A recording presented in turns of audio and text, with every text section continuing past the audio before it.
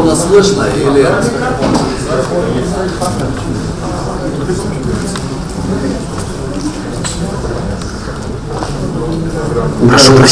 Прошу прощения, господа. Пора, наверное, начать работу нашей конференции. У нас сложилась хорошая традиция, и вот конференция Engineering and Radiocommunication уже проходит на физтехе 4-й раз, это 4-й год, и каждый год мы собираем хорошее представительство по докладчикам, спикерам, по участникам, докладам. И каждый год мы лучшие доклады публикуем в сборнике трудов, которые индексируются в базе данных Skolkovo. Это традицию мы поддерживать будем и далее. Наверное, вот в этот же период времени соберемся на юбилейную 5-ю. А сегодня я бы хотел поприветствовать всех участников конференции, которые нашли время и проявили интерес к нашему физтеховскому мероприятию. У нас много гостей из разных стран, и США, и Китай, и другие представители других государств. Я сейчас перечислять этого не буду. Может быть, это будет более понятно в процессе работы, когда будут работать круглые столы, секции. Но сейчас просто от имени руководства физтеха, от ректората я хотел бы всех поприветствовать, поблагодарить за проявленный интерес и пожелать успешной работы и выполнения той программы конференции, которая намечена.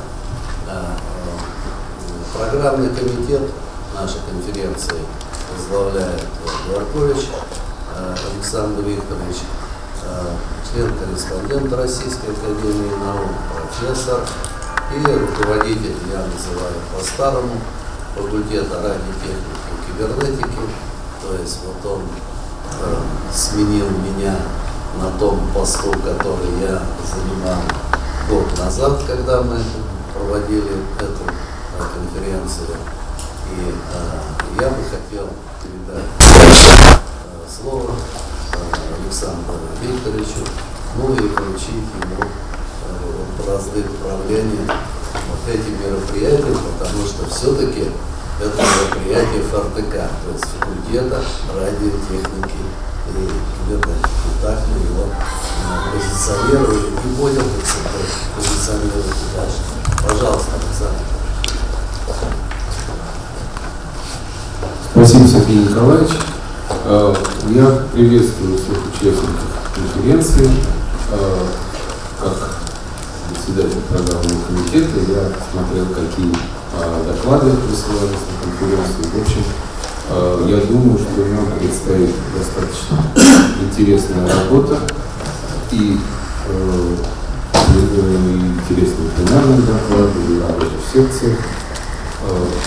Ну, и, собственно, опыт предыдущих лет показал, что работа получается интересной для всех участников, есть что послушать, есть что узнать нового, и надеюсь, что так будет.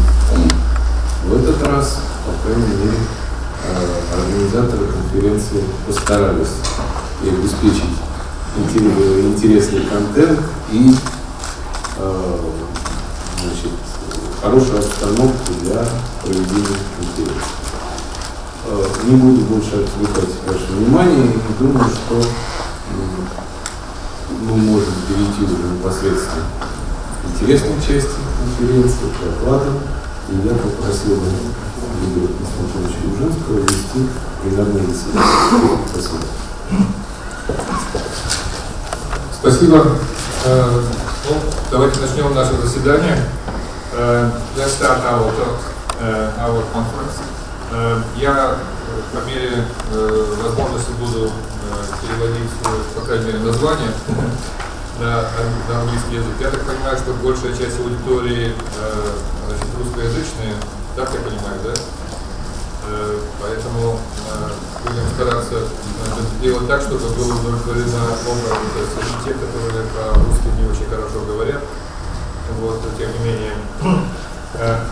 Итого, значит, первый наш доклад – это тенденция развития международной стандартизации службы вещания. Вот я, докладчик у нас Dvorkovich. Our first report is international standard in broadcasting, and our speaker is Mr. Dvorkovich. I would appreciate you coming and making your presentation. Thank you.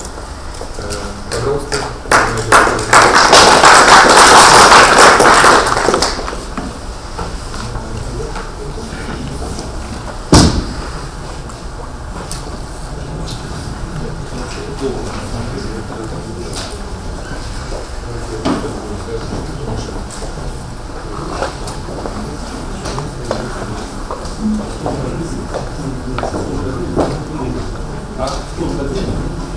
Не надо, мне стол не нужен.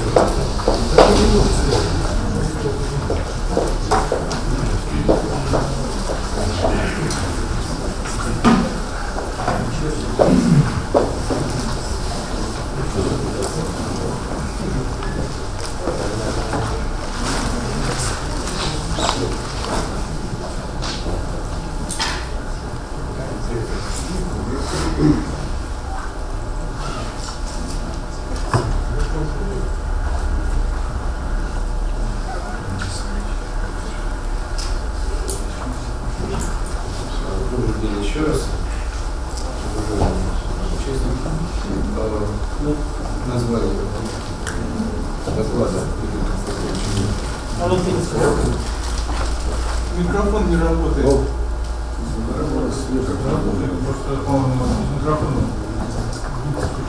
Может быть, без микрофона достаточно хорошо? Да. Хорошо, я постараюсь не снижать уровень. Значит, название доклада вы уже слышали. Есть, ну, я несколько вводных слов скажу.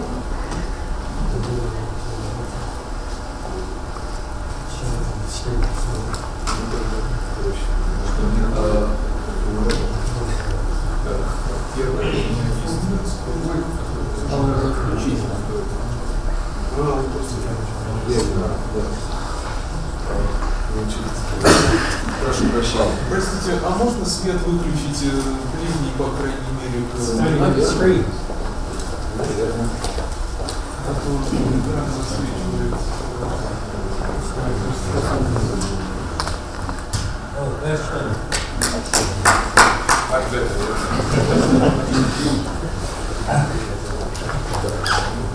Первый успех достигнут.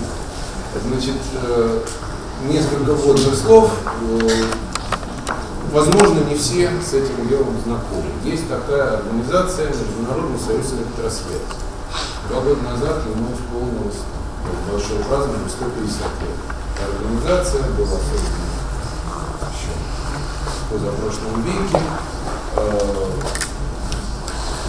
с целью координации работы служб электросвязи.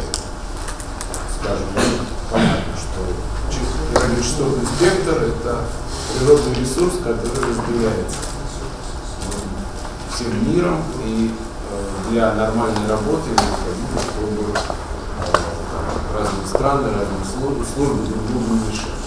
Значит, в рамках Международного союза, да, там небольшой анонс, вот в новом номере журнала «За науку» будет статья по поводу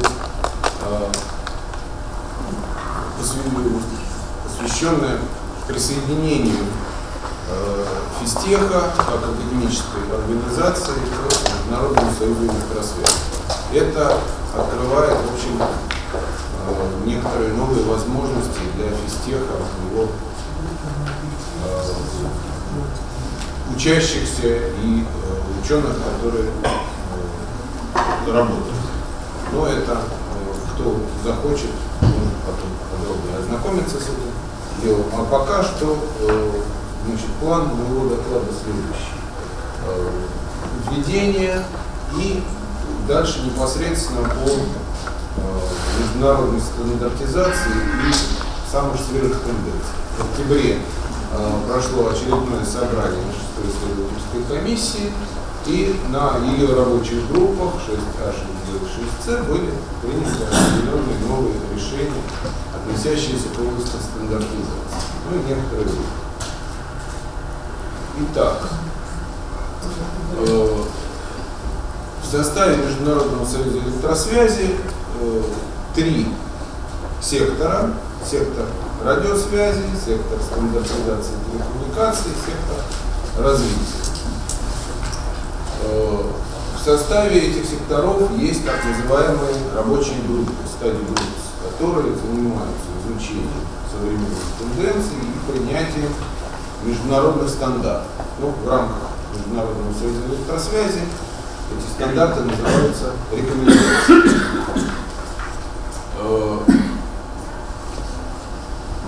Рабочие группы сектора радиосвязи объединяют более 5000 специалистов. Это и представители администрации связи всех государств, участников. Это представители индустрии, представители академических организаций, представители научно-исследовательских организаций, работающих в отрасли инфокоммуникации. И, собственно, вот здесь как рассказано, они подготавливают технический базис для, во-первых, конференции, ассамблеи радиосвязи, которая проходит раз в 4 года и принимает наиболее важные глобальные решения, и готовят рекомендации, которые, по сути, являются международными стандартами, а также различные дополнительные документы, такие как отчеты, которые являются некоторой технической подготовкой к рекомендациям, руководство тоже для различных аспектов работы телекоммуникационных служб. Значит, 6-я исследовательская комиссия сектора радиосвязи занимается вопросами гармонизации и стандартизации службы вещания, включая видео, звук, мультимедиа и службы данных, предназначенные для доставки этих данных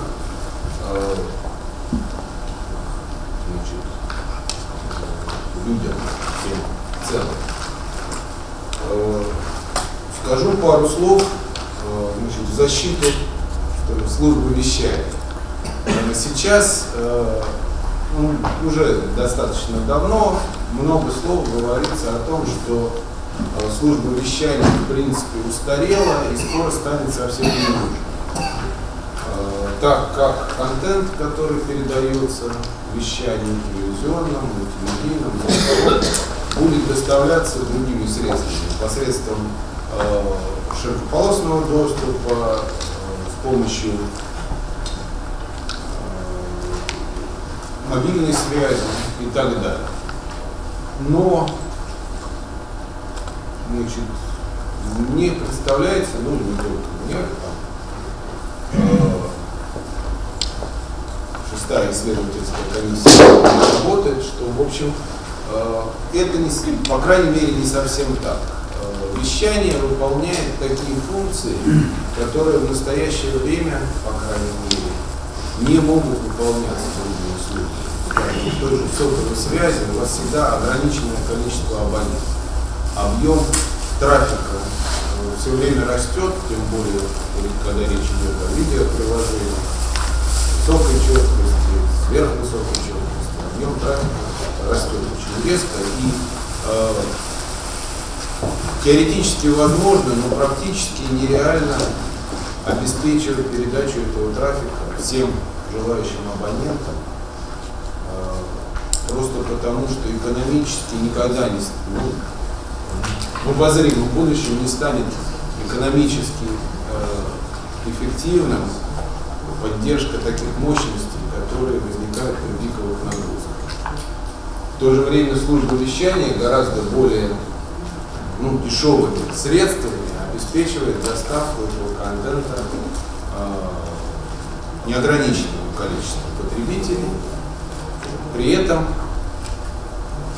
естественно, служба вещания развивается, активно развивается конвергенция различных служб, и об этом я тоже немножко еще скажу.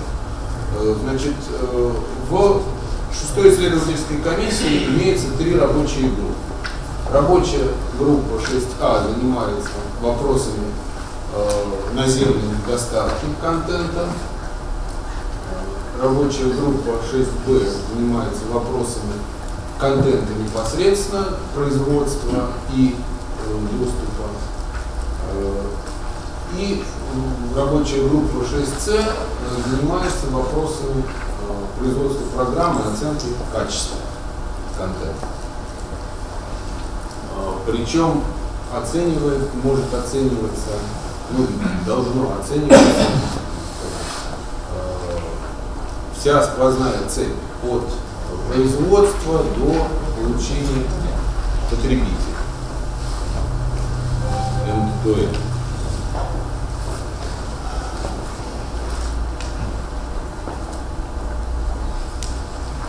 Последняя группа собраний прошла в октябре этого года, первую неделю октября, и в один из дней состоялся такой семинар, посвященный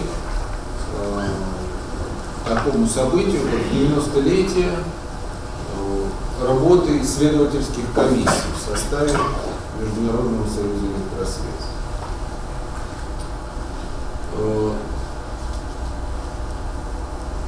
И одновременно отмечалась 45-я годовщина изучения цифрового телевизионного вещания стандартной и высокой четкости.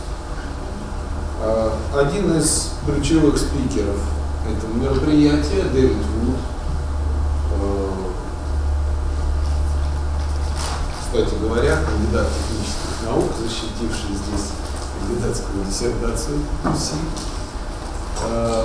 Значит, он является консультантом Европейского союза вещания, а в прошлые годы он возглавлял рабочую группу 6С.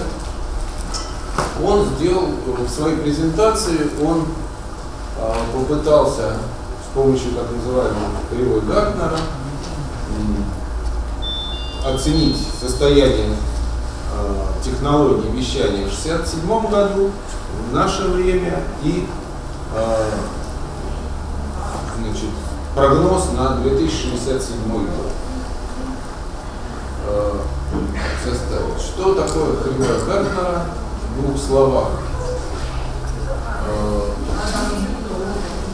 Джеки Фен из компании Гартнер предложил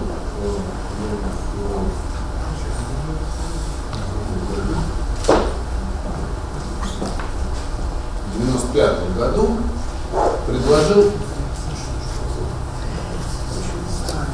предложил вот такую кривую развития технологий.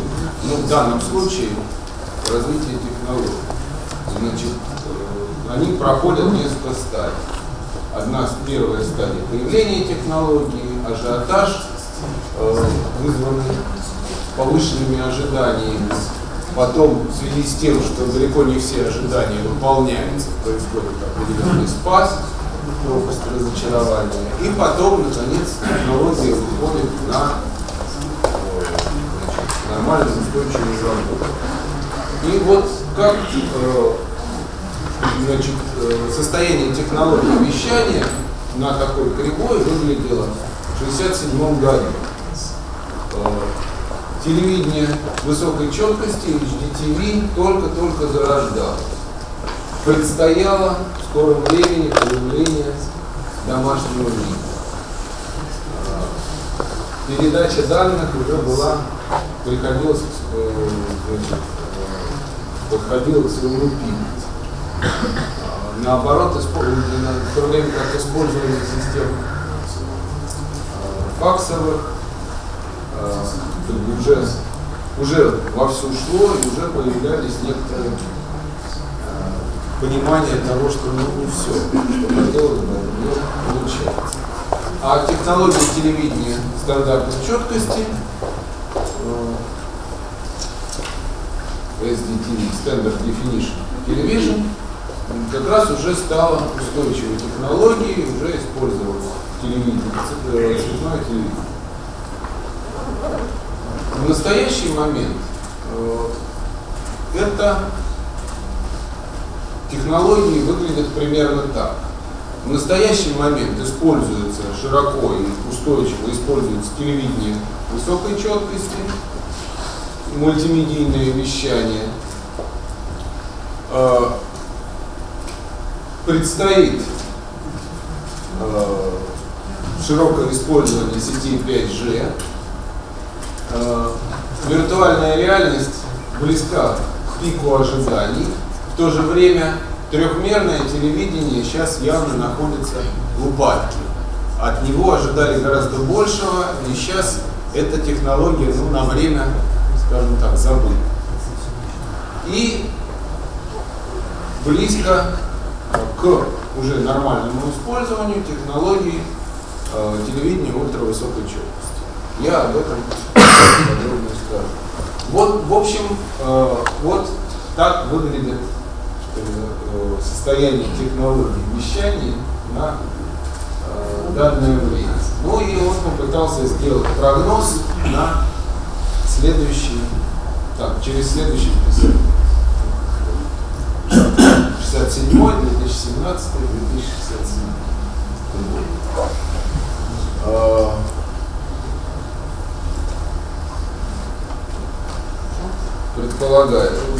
Предполагается, что технологии телевидения ультравысокой четкости, виртуальной реальности и интегральное объемное телевидение уже будут устойчиво применяемыми технологиями. Возможно, будут уже использоваться телевидение с ощущениями тактильными из-за. Ну, ладно, вот такой прогноз интересный, посмотрим, сбудется ли. Надо сказать, что скажем, прогнозы, которые делались в ближайшие 30 лет компании MIPT, они, в общем, к настоящему времени сбылись очень хорошо. И вот это вот основано на таких примерных прогнозах. Чем занималась рабочая группа 6А? 6А занимается в основном вопросами развертывания вещания звукового, мультимедийного, телевизионного, цифрового. В рекомендацию, описывающую систему цифрового вещания, внесена новая система цифрового звукового вещания, предложенная Китаем. CDR. Она предназначена для диапазона, ну, то, что у нас называется диапазон FM. Имеется отчет, в котором описывается процесс перехода к цифровому телевидению, как он происходит в разных странах, и вот к нему добавлены новые сведения. Так, это немножко как я уже сказал, очень много сейчас, ну вот на той кривой Гартнера было видно, что технологии телевидения ультравысокой четкости, они уже близки к своему регулярному применению, и действительно такие технологии, во-первых, стандартизуются, и в настоящее время уже в самое ближайшее время появится регулярное вещание телевидения ультравысокой четкости 4К и проводится изучение возможностей вещания телевидения ультравысокой четкости 8К. Российская Федерация предложила рассмотреть вопросы, аспекты использования улучшенных методов передачи данных, планирования сетей вещания, которые позволили бы реализовать улучшенные технологии вещания. Значит, такой, проект такого отчета был на собрании принят, и дальше вот будет вестись работа над тем, как действительно все это можно было бы реализовать. От различных стран, от производителей, от разработчиков предлагается им высказать свое видение такой реализации. Группа 6Б, которая занимается вопросами вещания, вернее, вопросами контента, в ней внимание было уделено аудиокодированию, многоканальному звуку, новой, набирающей все больше популярность в связи с моими возможностями. Это так называемый объектно-ориентированный звук, который основан не на передаче множества каналов, от стерео до 22.2, а именно на передаче звука от различных объектов.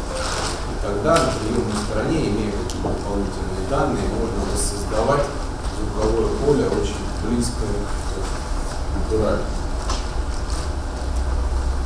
Были внесены в рекомендации два новых стандарта звукового кодирования.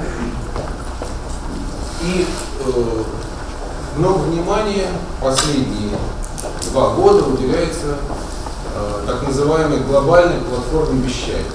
Глобальной платформе вещательного сервиса. Это как раз то, о чем я говорил. Конвергенция всех средств доставки контента, вещательного контента потребителю. Нужно сделать так, чтобы потребитель мог получать самый высококачественный контент теми средствами, которые ему в данное время, в данный момент доступны. И японцы представили результаты своих экспериментов по поставке контента с помощью вещательных средств и мобильных сетей, комбинированная поставка, и пользователь получает там, где хорошо работает сотовая сеть, он получает высококачественный контент через эту сеть, там, где эта сеть уже не позволяет ему получать такой контент, более качественный контент поставляется средствами вещания. В общем, они доложили о результатах таких экспериментов, что все это очень хорошо работает.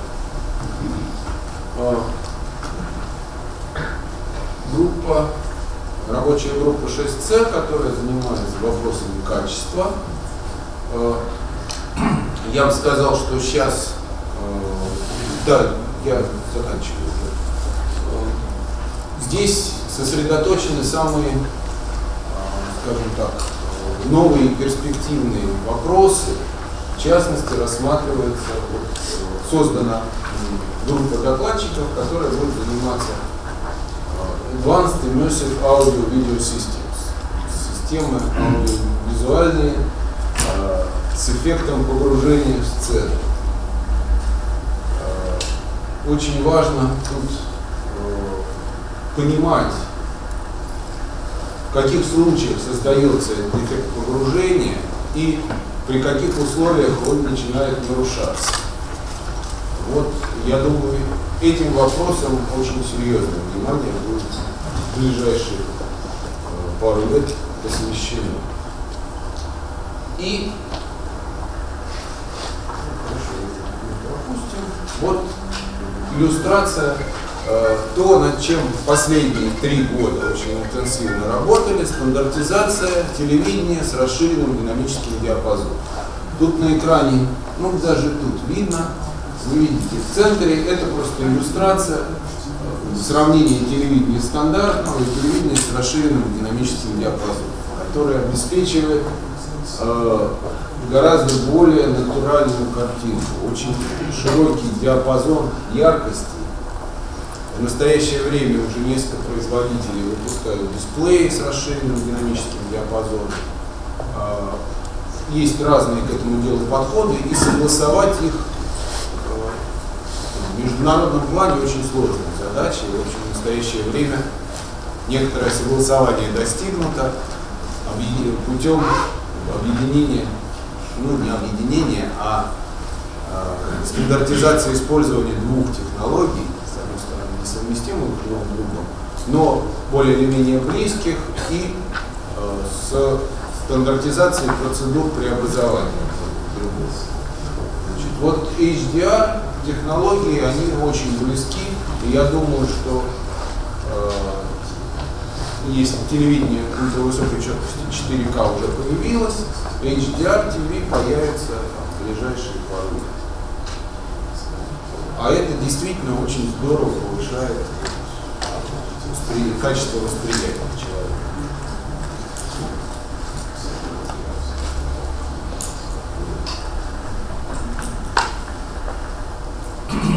Ну и вывод. Я бы коротко резюмировал, что наиболее многообещающие технологии, стандартизацией которых занимается Международный союз электросвязи сейчас, это объектно-ориентированный звук, аудиовизуальные системы с эффектом погружения, глобальная платформа вещания, телевидение, доставка телевидения ультравысокой четкости и телевидение с расширенным динамическим диапазоном. Спасибо за внимание. Если вопросы, то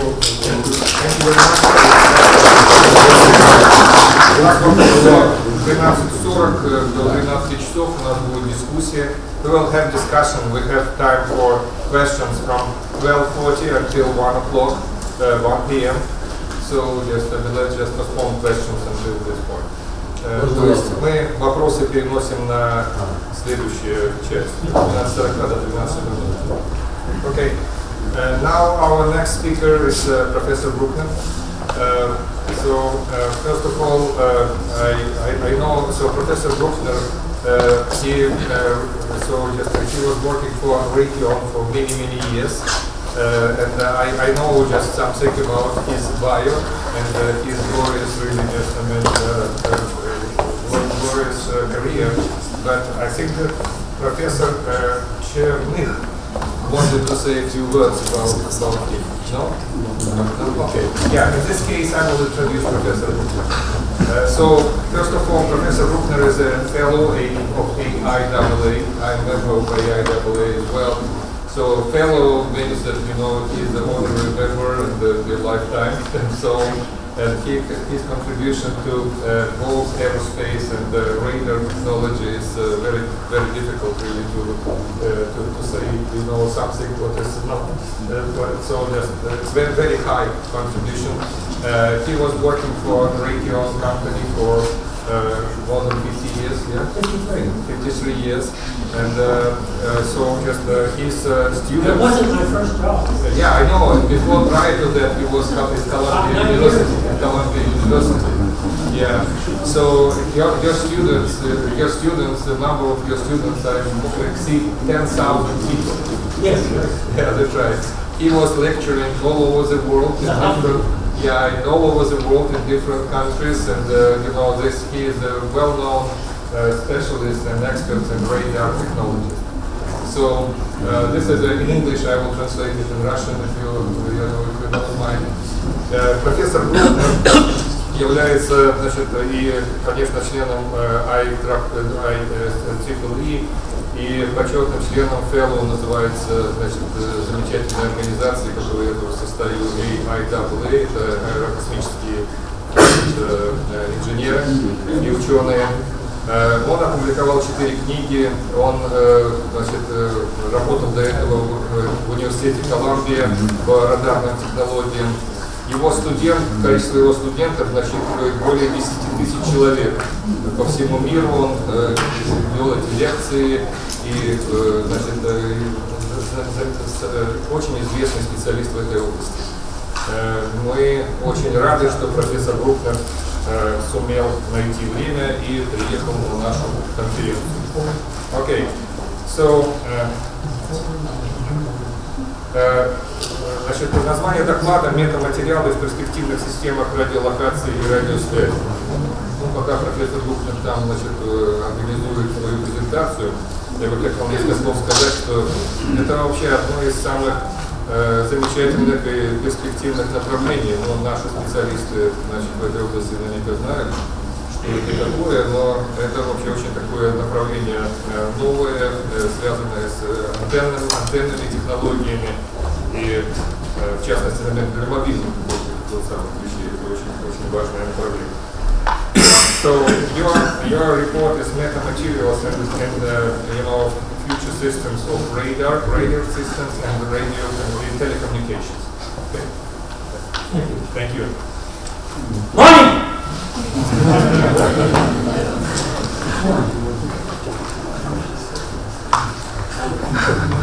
Very important view graph.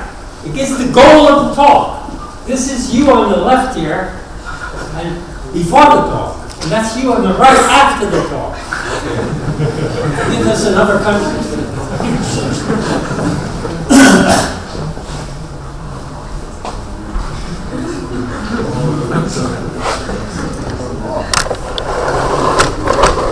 I'd like to give a little history. What do we do in World War I for radar? Acoustics, passive radar. I know.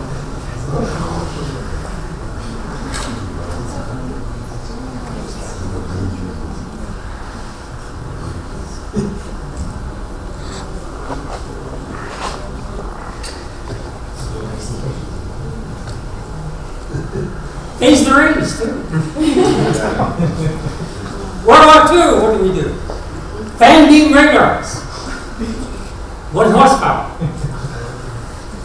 Modern fan beam radar. 2 fan beams, 1 rotation, 2 updates. Many fan beams. Doesn't have to rotate. 2 beams for quantum rejection. Arrays have seen amazing advances in the last few decades. The multifunction phased array.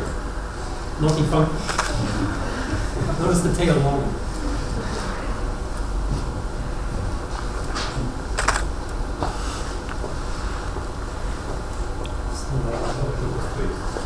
Metamaterials. New technology. It's man-made material.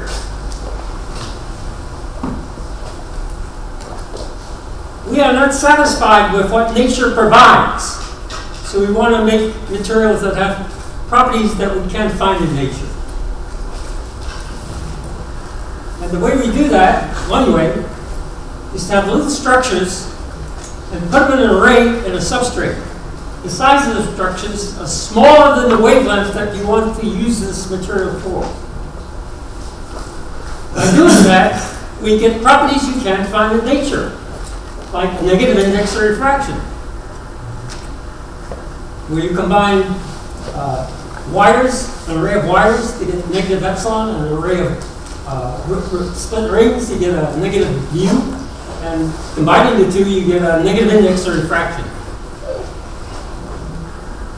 And the fellow who first studied this is shown here, Ighor, at the university here in Russia.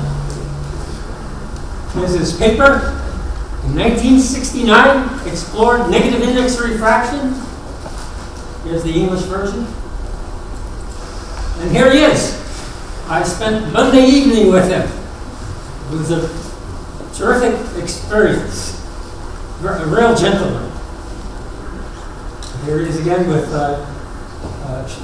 Dr. Shizov on the right, who arranged the meeting over his apartment here in Moscow. And his wife, Costas, beautiful pot.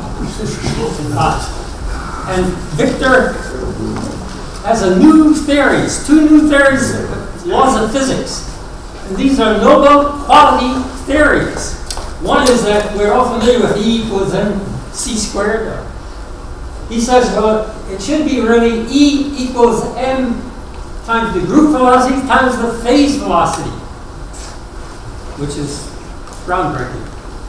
And the other thing he's proposing is that we know that photons are attracted by gravity. He's saying that when you have a negative index of refraction, the matter is reflected by the photons, attracted by the photons, right? Not just the opposite. Each one of these is worth a Nobel Prize if we can verify. He points out that, well, you know Snell's law. You have a material positive index of refraction and a higher index of refraction, like refracted that way. With negative index of refraction, it's bent backwards. And what can you get with negative index of refraction? You can get the invisible man. Finally.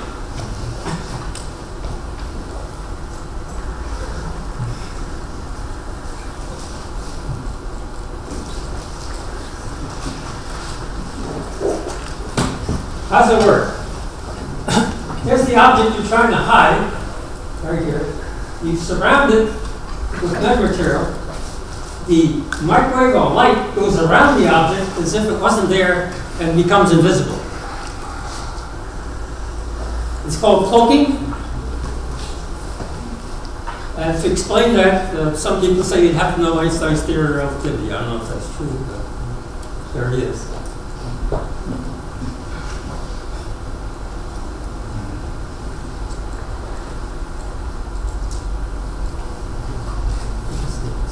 He's new battery, I think. And the person who made metamaterial popular, Victor's work sat around for many years until Henry figured out how to make actually materials have a negative index of refraction. He gave a talk on this subject at the Radovan Conference in Lille. He was the keynote speaker. And at the banquet, they had a seat next to him empty, so I sat next to him. It was a very nice conversation.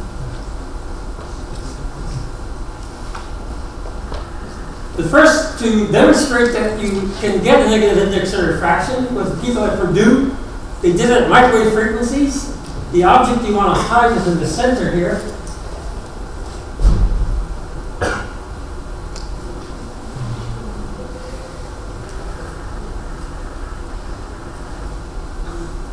Here we go.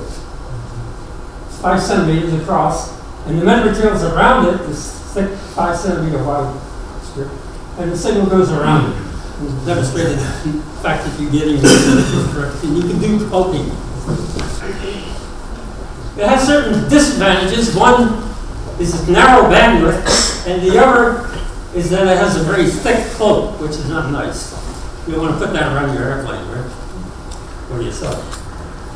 Another way of doing this, cloaking, is to use fractals. It's work done by a company in Boston.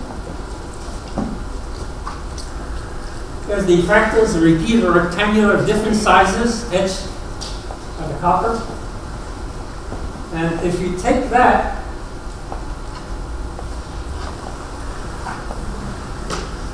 there's the object you want to cloak, make invisible, right here in the center. You put around the surface the fractal material, it's very thin, and the signal goes around it. It is demonstrated. He actually experimentally demonstrated this at L-band and showed that it's not narrow band, 50% bandwidth, and very thin. It doesn't have that disadvantage of thick cloak. And here's the demonstration. He also demonstrated for a slab of steel, where he showed this steel plate blocks the signal, but when he put the fractal around it, it didn't block it. And he showed works for different angles. People have applied it in optics. The two universities in California where they put a thin metamaterial on the surface, arbitrary surface, and claim that they can cloak at optical frequencies. I say claim because I haven't seen the demonstration myself. Here's another group in California where they do it with a Teflon with ceramic discs. And you can see it's can be conformal. University of Rochester does it in optics too. I think they're using mirrors. And you can do it in acoustics as well. Have a submarine hidden in the water and mines hidden. And the people working on that are MIT. And if you go to the website, you find you can buy stealth sneakers. Invisible sneakers. And eBay too.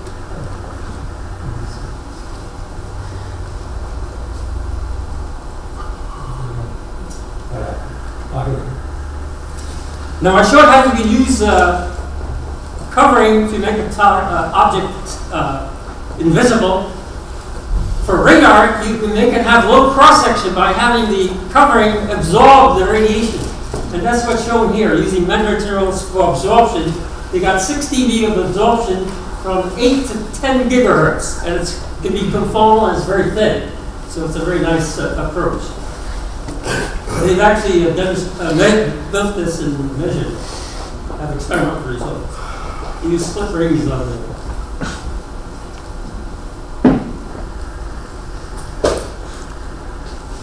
In China, they're doing similar work. Here's the fractals shown here. And they have a dielectric below it and a resistive film below that. And it's less than a millimeter thick. And they show that you can get stealthing, reduction in cross-section of 10 dB from 2 to 20 gigahertz. That's not narrow band. And in addition, it has 20 dB absorption from 10 to 15 gigahertz. And in addition, it works at all incidence angles up to 90 degrees and for both polarizations. So it can be made conformal and does a very good job. I don't know why people don't get excited about this. It's been very exciting to me.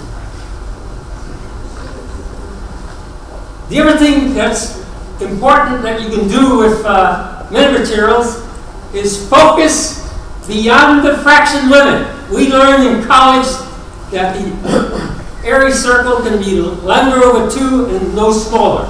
But with metamaterials, you can get beyond that in focusing, and that will help in photolithography for Moore's law. And here it's shown that you get a factor of 6 better than lambda over 2. They did it with silver, which is negative epsilon at optical wavelengths. So apparently you don't need just negative index of refraction. I should have asked Victor. They demonstrated at UHF getting lambda over 80. Now there's a company out in California that's exploring using metamaterials to electronically scan the beam like we do it with our phased arrays. Only their goal is to have it lower cost, and they're doing it at millimeter waves. And the idea here is to use it for high-speed internet using satellites, global high-speed data rates on the airplane while you're flying over the ocean, for your car, for the railroad train, UAVs. And the way that one works is quite interesting. On the pattern, they show a leaky waveguide here. Here it is. And a cover. And the cover has slots here. There's a slot. And the slots are roughly every lambda over 2 normally.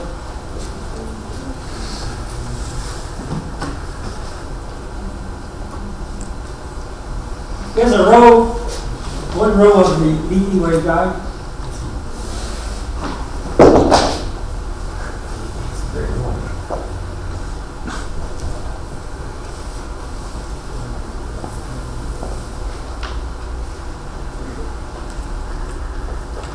You have a stick? You have a stick? A stick would be better, though. You have a separate. Yeah. Which button? On the right hand side. This one? Whoops, that's not right. Yeah.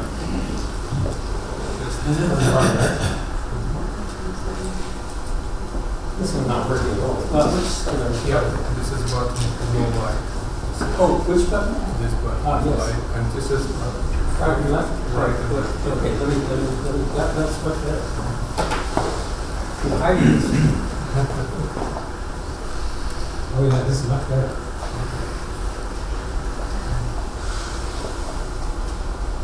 And the button for the light is the upper right? Upper right. This one, yeah. This one. Yeah, this is a cursor, you can control cursor as well. Just don't touch this one. Yeah, let it fly. So here's one leading waveguide, another one.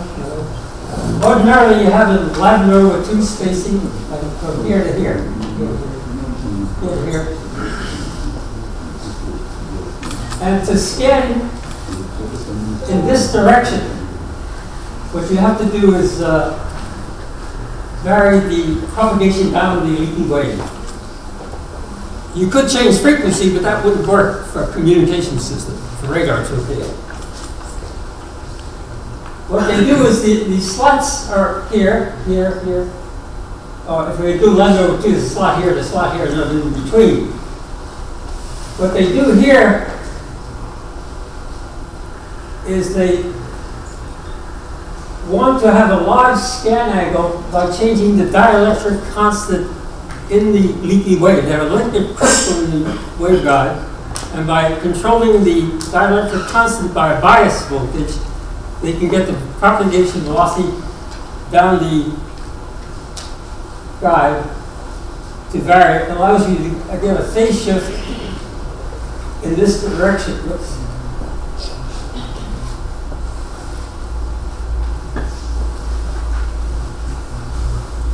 Don't push your left button. Left button controls the cursor. Yeah.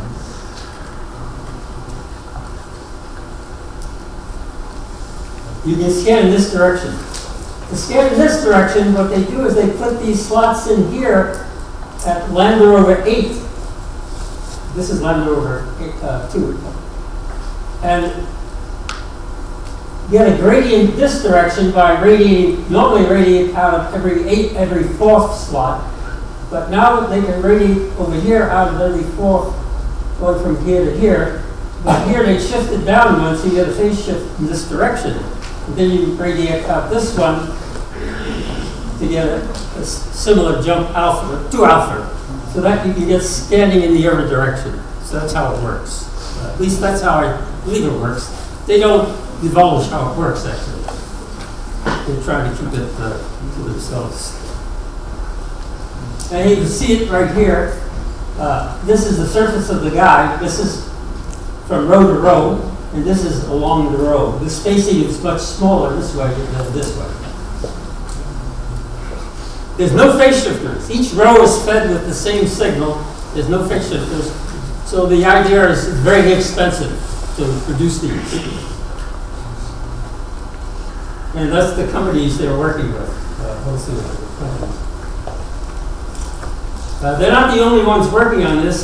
Google spending $1 billion for a $10 billion system.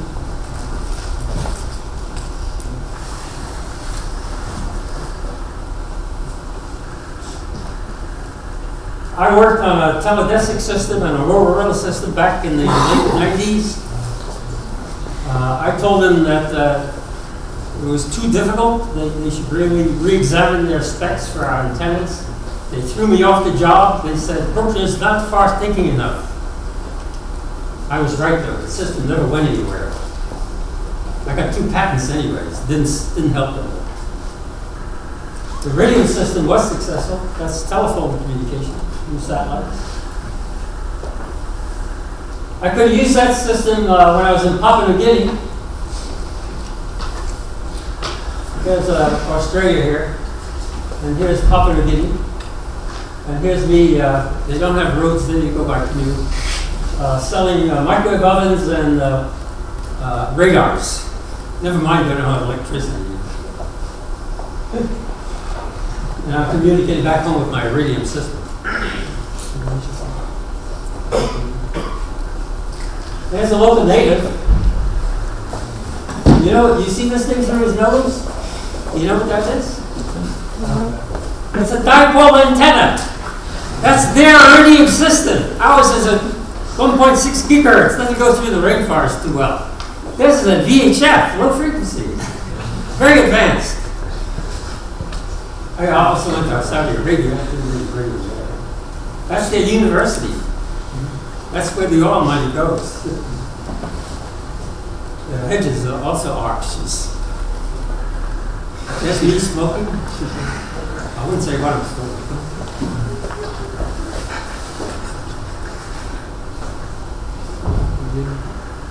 There's another company out on the West Coast, sister company, doing such antennas for radar. They have to switch faster. And there's still another company. I'm trying to do backwards. There we go. Echodyne. Then there's this one, which is part owned by Xerox. That's their research on. They came up with the mouse for your computers and laser printing. So they're very inventive.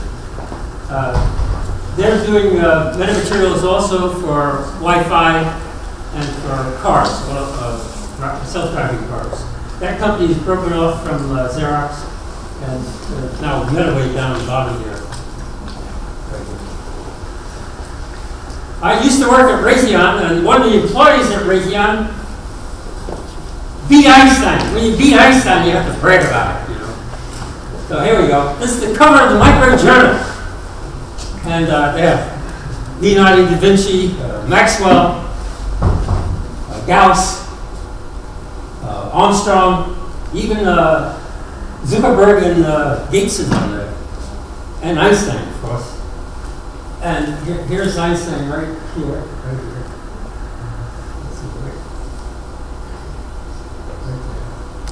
But if you look down in the corner here, you see right down here? That's me. And you look under the sea, that's me also. So I appear on the cover twice. I beat them all, including Einstein. I also appeared on the cover of the AESI magazine Dancing. Einstein never appeared on the cover. And here I am with Sarah Palin dancing. She ran for vice president. And Radar Conference in India, I appeared on the back cover of that magazine. That's Anna. I did it 3 times on TV too. Dancing. This is a dance instructor. She's special. She's actually lost her leg in the Patriot State bombing. And that was 2 years ago. She already had an artificial leg.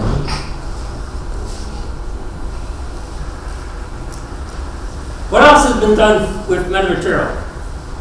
Jeeps have this whip antenna sticking way up there so the enemy can see you from a distance. You don't like that. They like to have a component array antenna element so they can't see you from afar.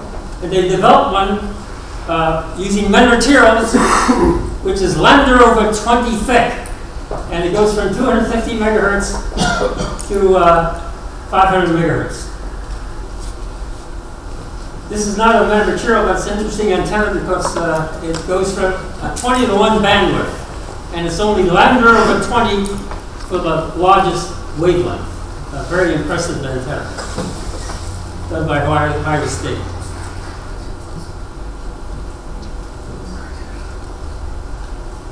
Used in cell phones for smaller antennas, and for isolation between a transmit and receive antenna on the same platform. Only 4 centimeters apart, get 42 dB of isolation.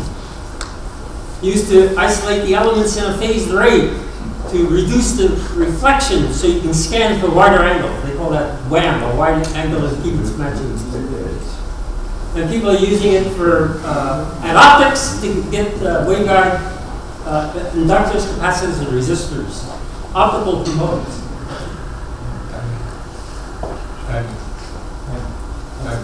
How much? 2 minutes or so. I have some pictures of Russia. 217. This is the airport, I think, right? No. I was impressed with the infrastructure here and the highways. That's very impressive. And the big building. This is my hotel, by the way. That's the entrance. The Twist building.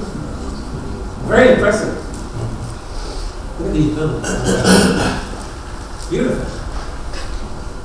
All new, brand new. They tore down my hotel too. I stayed here 19 years ago. Right on the Kremlin. And put this in there, the museum in the park at the Kremlin. I recommend you go there. Have a movie that'll blow your mind. It's an incredible movie. That's inside the museum. This is another entrance. This is the garage, almost 450. This is the upper part of the park. A phase array in the park. Inside one of the restaurants there. Sushi bar. Pretty good. Basel Church. I like the Basel. I took many pictures there. The mall there.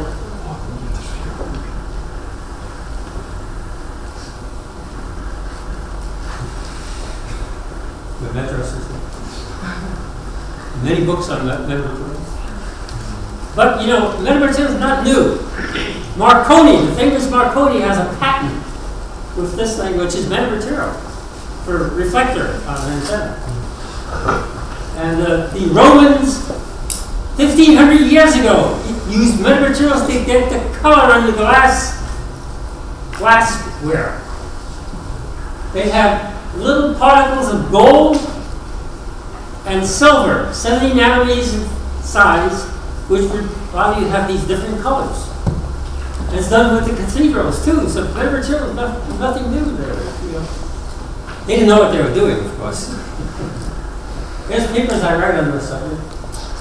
We have a conference coming up in 2 years in Boston on phased arrays. I recommend it. And here's my books. You take my courses, you get the books. I recommend you join the AES IEEE. This is I do this as a distinguished lecture. And here's me going around the world fixing radars. And hopefully now you're okay.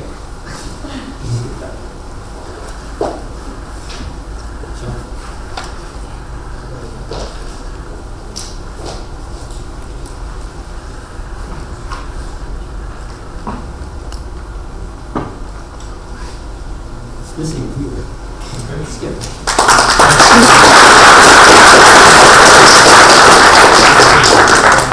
As I said, they are really behind our schedule and the questions, so all the questions are right there for the session. Okay, thank you. Thank you. Extremely interesting. It isn't. Yeah. Okay.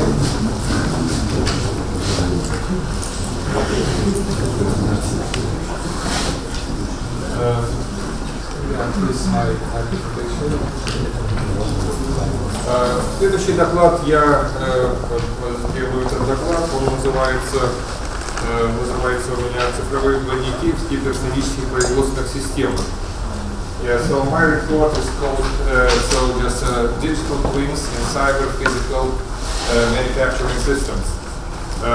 Мои слайды на английском языке, но значит, я, наверное, в основном буду говорить по-русски для большей части аудитории. Но по слайдам, я думаю, можно будет понять, о чем речь идет для тех, кто английский язык, русский язык не знает. Так, секундочку.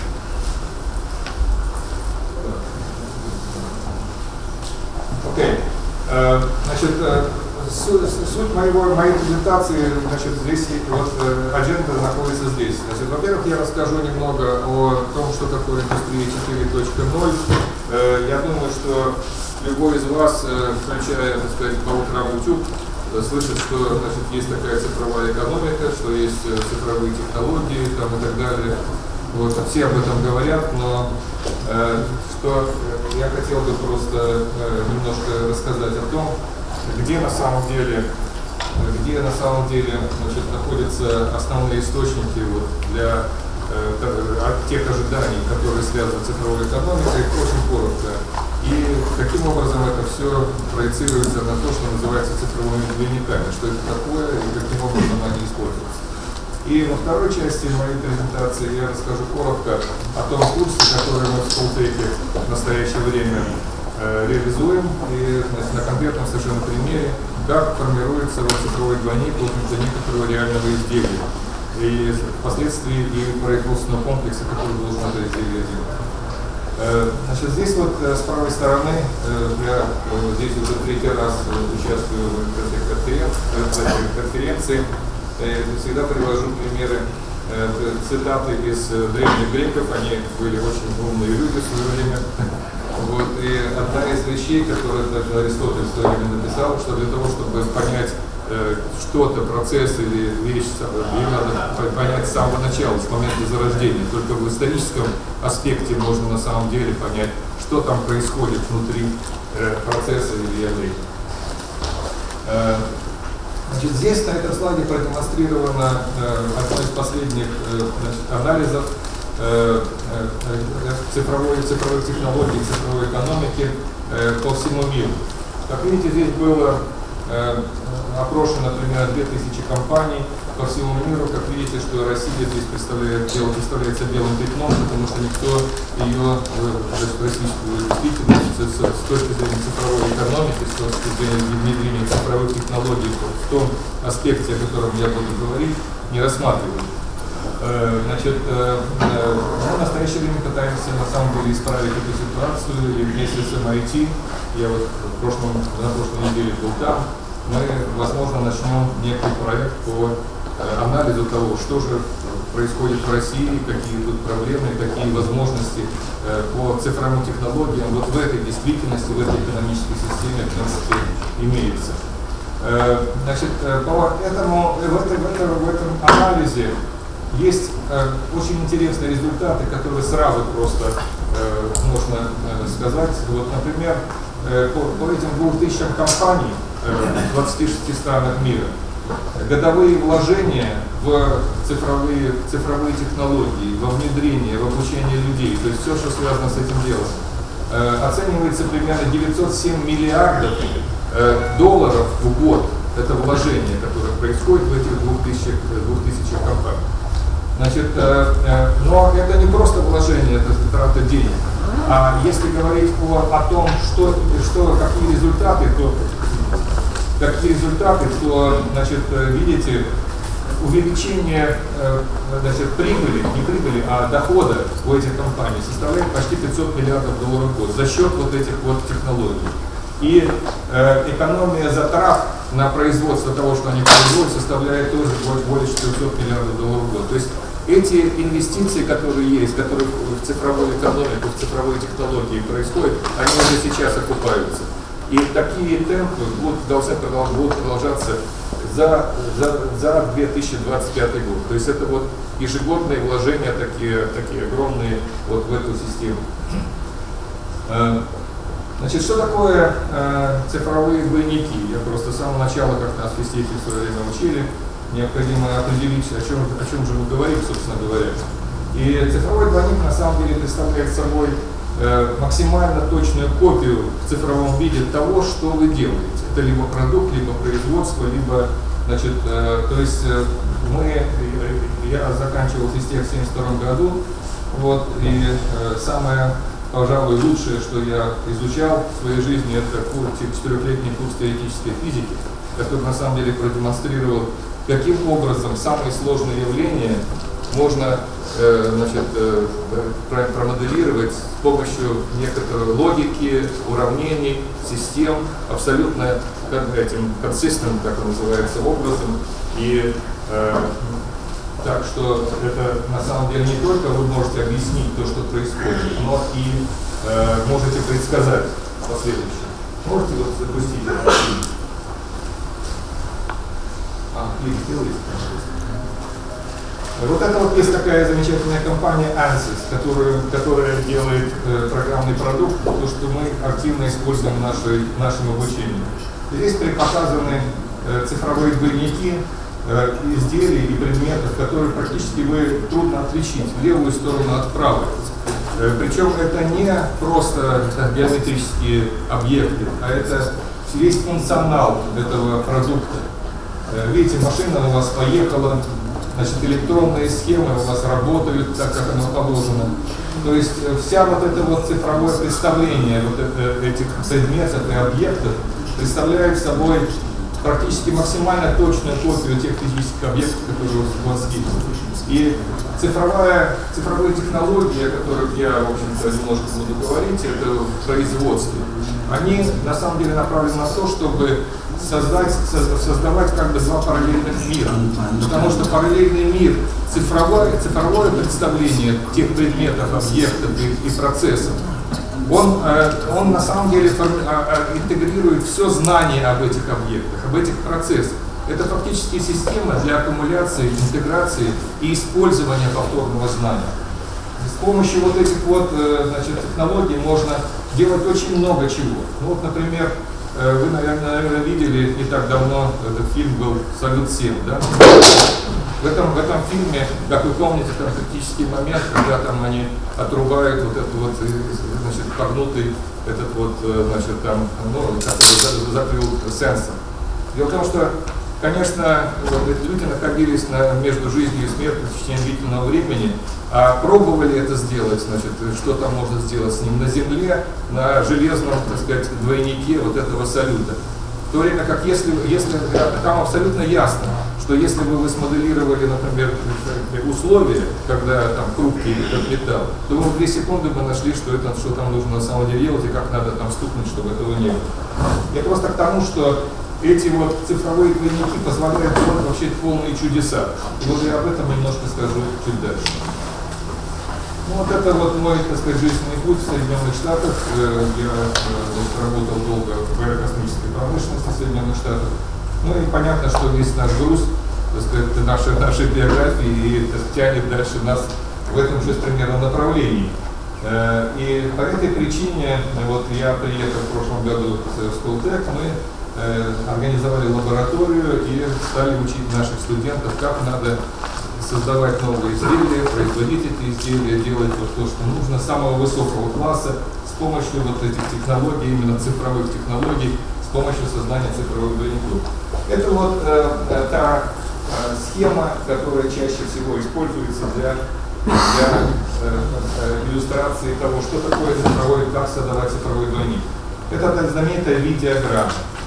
С левой стороны, левая вот эта ветка, это разработка продукта. Начинается она с концептуальной модели, далее различные модели разных уровней. Суть заключается вот этого процесса сверху вниз, слева направо, в том, что на каждом этапе формируется новая, так сказать, ингредиент этой модели. На концептуальном уровне вашей модели, на уровне блок-диаграмм, эти блок-диаграммы должны быть связаны друг с другом, логически построены. На следующем уровне формируются высокого уровня системные модели, там уже физические процессы всевозможные и так далее. Далее формируются детальные модели подсистем и далее компоненты, все компоненты. То есть, когда вы добираетесь от вот этого уровня до низу, то у вас уже есть первоначальная цифровая модель вашего изделия. В данном случае для наших студентов, которых мы сейчас учим, это, значит, беспилотник, довольно хитрый, я потом немножко об этом расскажу. Значит, следующая часть, это вот восходящая ветка, это уже реализация. Реализация включает в себя, когда вы сформировали цифровой двойник первоначально на уровне проектирования, то далее вы определяетесь с компонентами. Компоненты должны быть проверены, то есть тестированы. При этом модель соответствующая улучшается, уточняется и так далее. По каждому этапу вот здесь вот нарисованы наши системы для испытаний. И в конечном итоге мы имеем, вот здесь вот видите, цифровой двойник точный нашего продукта и сам продукт. Я немножко расскажу чуть дальше об этом. Как я уже сказал, что все растет из нашего прошлого. Это вот компания, в которой я проработал более 20 лет, около ATK. И эта компания, если вы откроете, предположим, в интернете, например, сделаете запрос гугловский ATK каталог продуктов, product catalog, да, вы увидите, что там вы увидите сотни только одних ракетных двигателей. Каждый из этих двигателей, значит, разрабатывается, производится, не только производится, а он непрерывно совершенствуется. Каждые полгода, каждый год, по крайней мере, происходит обновление продукции. И по этой причине, значит, там огромные разработки идут по этой части, потому что это очень тонкая химия, там, физика и так далее. И по этой причине нет такого продукта, который был бы сделан, выпущен, и после этого его выпускают в течение многих-многих лет. Поэтому каждый продукт представляет собой такой цикл. Вы вначале его определили, что вам нужно, затем провели его проектирование, затем вы его разработали, создали, потом проводите поддержку этого продукта, и затем и знания все эти значит, используйте для того, чтобы создавать новый продукт на этой же самой базе. Вот такая вот система вот там вот у нас в этой компании была. Естественно, все это не просто. Для того, чтобы эта система функционировала, необходима, в общем-то, очень большая, очень производительная среда. Эта среда включает в себя как, значит, вот, самые разные программные продукты. Это не то, что в ATK это создавали. Это вендоры, это те компании, которые нам предоставляют и услуги, и программные обеспечения. Огромное количество, это не все еще, те, которые принимают участие, вот, создают эту среду. Благодаря этой среде у нас в этой компании, вот это ATK, там, значит, эти офисы и разрабатывающие центры находятся в 21 штате Соединенных Штатов, в самых разных местах. И все люди работают совместно, работают, ну, те, которые нужны, входят в эту программу, и производительно. Вот это короткий пример, как это вот, например, вот, проектирование и изготовление вот одного компонента. В процессе вот этой разработки, значит, на самом деле самое главное, это, значит, именно интегрируются знания на каждом этапе и используются те знания, которые есть из истории компании. Видите, здесь написано, все знания повторно используются. Благодаря этому можно делать просто действительно чудеса. Вот посмотрите, пожалуйста, это один конкретный совершенно пример. Вот была такая ракета Арис, вот такой проект. В этой ракете, в разработке вот этой ракеты для того, чтобы конструкция ракеты, для того, чтобы можно было потом продуть в туннеле, значит, принимало участие 125 человек, и работали они на протяжении 100 недель. Когда этот проект был закрыт, и вместо этой вот ракеты нам, значит, ATK предложили, дали контракт на разработку бустеров.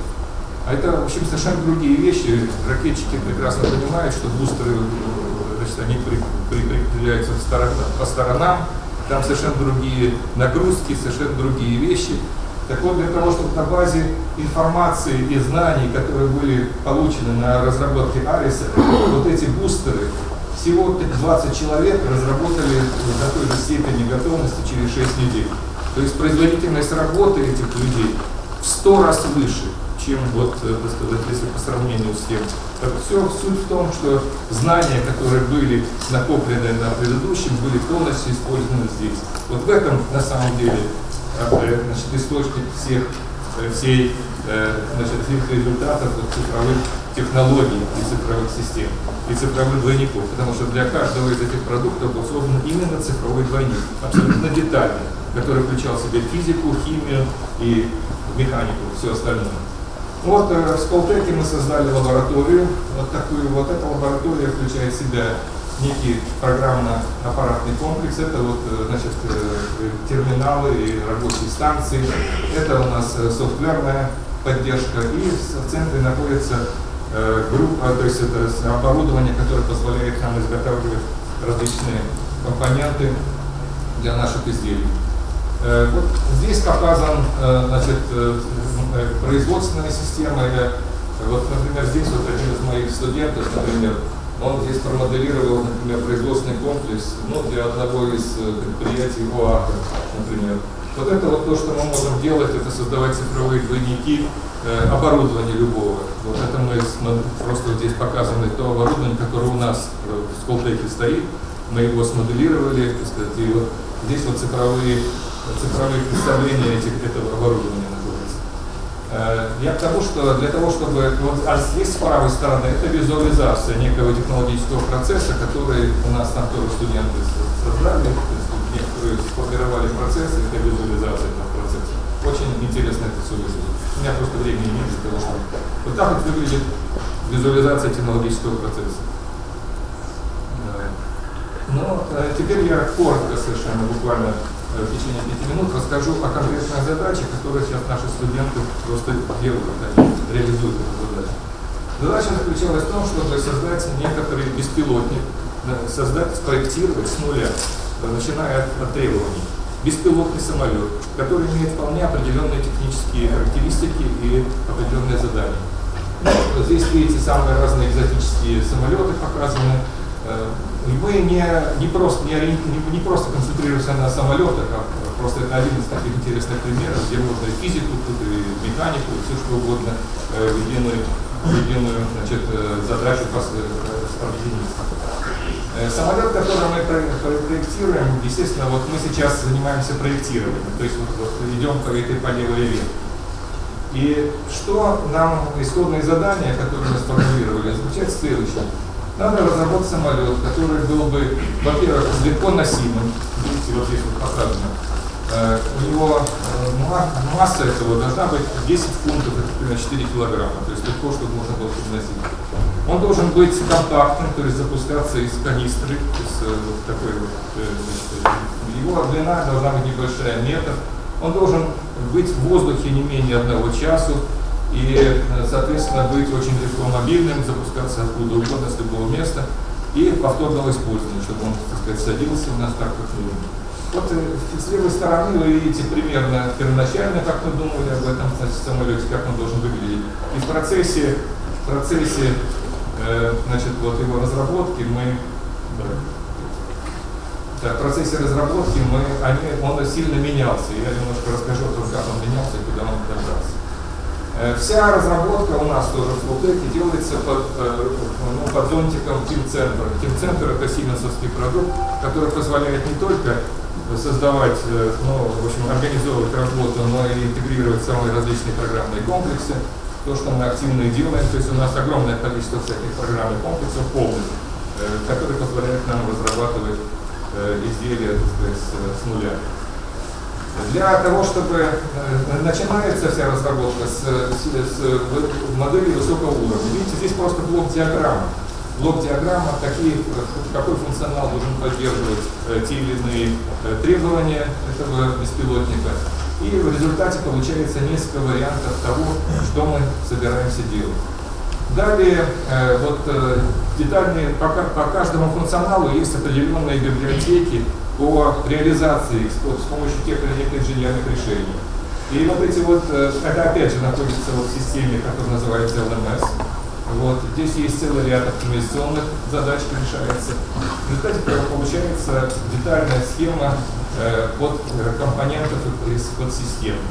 Вот, пожалуйста, значит, после того, как это все сделано, у нас появляется уже возможность, значит, и визуализации, и моделирования того, как наш этот вот самолетик будет функционировать. Как видите, вот это здесь моделированы управляющие эффекты дальше.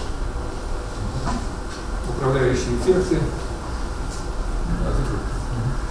После того, как у нас вот мы промоделировали и поняли, что все это работает так, как нужно, мы опускаемся на уровень конкретного, значит, уже проектирования по компонентам. Как видите, вот вначале это просто Вначале идет полностью, вначале, так сказать, форма, а далее входит сюда, принимается во внимание технологии. Одна из задач по нашей системе была, что большую часть всех структурных компонентов мы должны были напечатать. То есть это с помощью аддитивной технологии. Поэтому здесь вполне определенная конструкция этих конструкционных элементов. Далее все это проходит через испытания виртуальные, для того, чтобы определить, что и оптимизация также. Оптимизация, вы видите, здесь вот мой любимый ANSYS и P7 мы используем для того, чтобы смоделировать, как у нас эта вся эта штука будет работать. Но это вопрос оптимизации. И вот это вот то, что в настоящее время, каким образом выглядит наш этот самолет. Но это не просто геометрическая модель, а это, вот посмотрите, что это такое. Это вот во каждом из компонентов у нас есть свой цифровой двойник этого компонента. Определяется, как он работает, каким образом они друг с другом взаимосвязаны. И появляется полная система, цифровая модель вот этого беспилотника с учетом всех, в том числе и электронной части и так далее. Ну и для чего это все? Следующий шаг — это у нас, соответственно, изготовление. Это у нас будет, вот, это то, что я рассказывал, это наши студенты делают в настоящее время. Это вот ноябрь и декабрь. В декабре они выйдут полностью на вот проект этого цифровой двойник нашего беспилотника. А вот изготовление его на нашей же базе будет, соответственно, в феврале и марте месяце этого года с учетом всех испытаний. Вот у нас есть такая, в общем, очень мощная, на самом деле, база, в которой мы можем это все сделать. Ну и сделано это все, это заключение, для того, чтобы на самом деле мы рассчитываем на то, что этот конкретный вот проект может быть основой для очень интересного коммерческого продукта. Вы можете, так сказать, фантазировать, каким образом можно на самом деле было бы использовать такого типа аппарат, но мы рассчитываем на то, что это всякие ситуации, как они, emergency называются, где вам надо срочно понять, где там что находится. Там находится камера высокого разрешения, он управляется, значит, line of sight называется. Вот, поэтому можно его легко запустить, он обратно возвращается на то же самое место. В конечном итоге перезаряжается батарея, и он опять может час летать.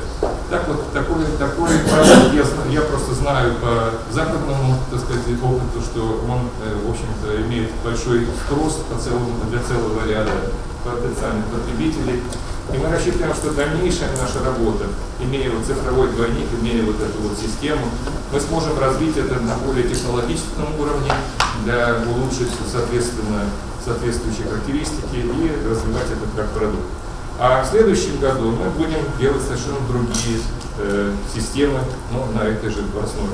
То есть наш подход — это вот создание, если мы создаем новый продукт, то необходимо нам создать цифровой двойник этого продукта. Только в этом случае можно обеспечить его постоянное развитие, совершенствование, и в этом задача, на самом деле, эффективного использования цифровых технологий. Спасибо.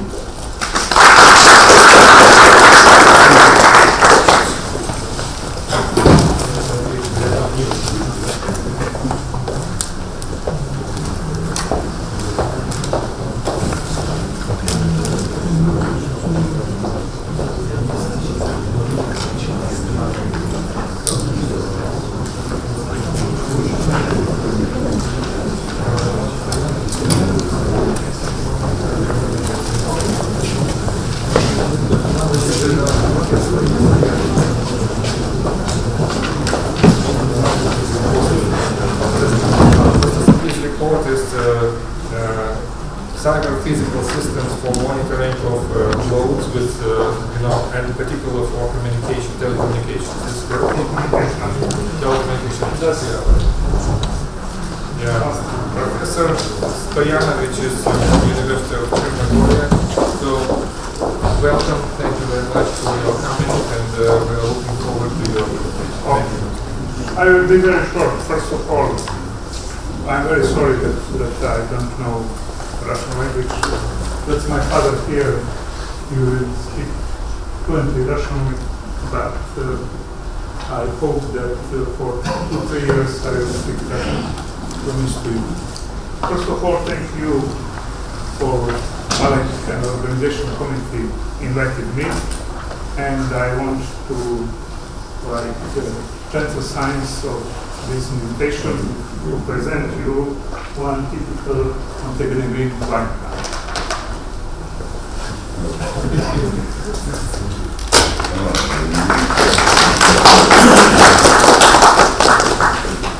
First of all, we are twins conferences, sister conferences. And that's the conference that I'm running. That's the conference, Mediterranean Conference on Embedded Computing. That was one of the keynote speakers, I don't know, Dvorkovich, but senior Dvorkovich, your father, and we started cooperation between these two conferences from this time. And I invite you to visit the website of this conference because it's a very good conference. Embedded computing today is everywhere. No field where is not embedded computing, because about 30% of market is standard computing and the rest is embedded computing. We are not powering the science like Russian, USA, and so on, but we are by the nature very clever and proud people. And we are doing our best what we can do in high technology. Who don't understand me only like manager, I will present you the part of our research. Cyber-physical systems for stress monitoring with emphasize of communication aspects. Because I add communication aspects because mainly people here are dealing with communication and field of communication. But our communication will be something else. About me, I'm Professor at the University of Montenegro. Half of my career I was located outside, mainly on the west, and half in Montenegro. Today, you know about the stress. The stress is, let us say, leading cause of many illnesses. Today, there is necessity to measure the stress. Many people think that they have some functional or physical problems, but the main problems in themselves is the stress. And there is a need to measure the stress in individuals or in groups. You know, there are different methods for measurement of the stress. One is electrothermal activity. This one, robust activity, using by policy of many electrodes, of galvanic approach of measurement of the stress. There is other blood pressure method of measurement of the stress, and when you know the blood pressure method of measurement of the stress, the respiratory aspects of the measurement of the stress, and at the end, mass tension for the measuring of the stress. I'm telling it because I'm mainly doing biomedical engineering, and I'm one of the classical engineers, and I'm very helpful for my communist education. Sorry to say, but very helpful for communist education, in which I did myself one holistic approach with real engineers, not only engineer with narrow field of view. What we are doing is ECG and PTG method of stress detection. PTG method is, let us say, to be modest, invited by a group of our authors. After that, many of mobile telephone operators took the patents from us, didn't ask us, and it became one of the methods. But if I am telling you that this method is came from one small Montenegro and one small group of the authors, you will not believe me. And in fact the same method is ECG or PTG. Then you go other, you know, if you have mobile telephone, you can measure before.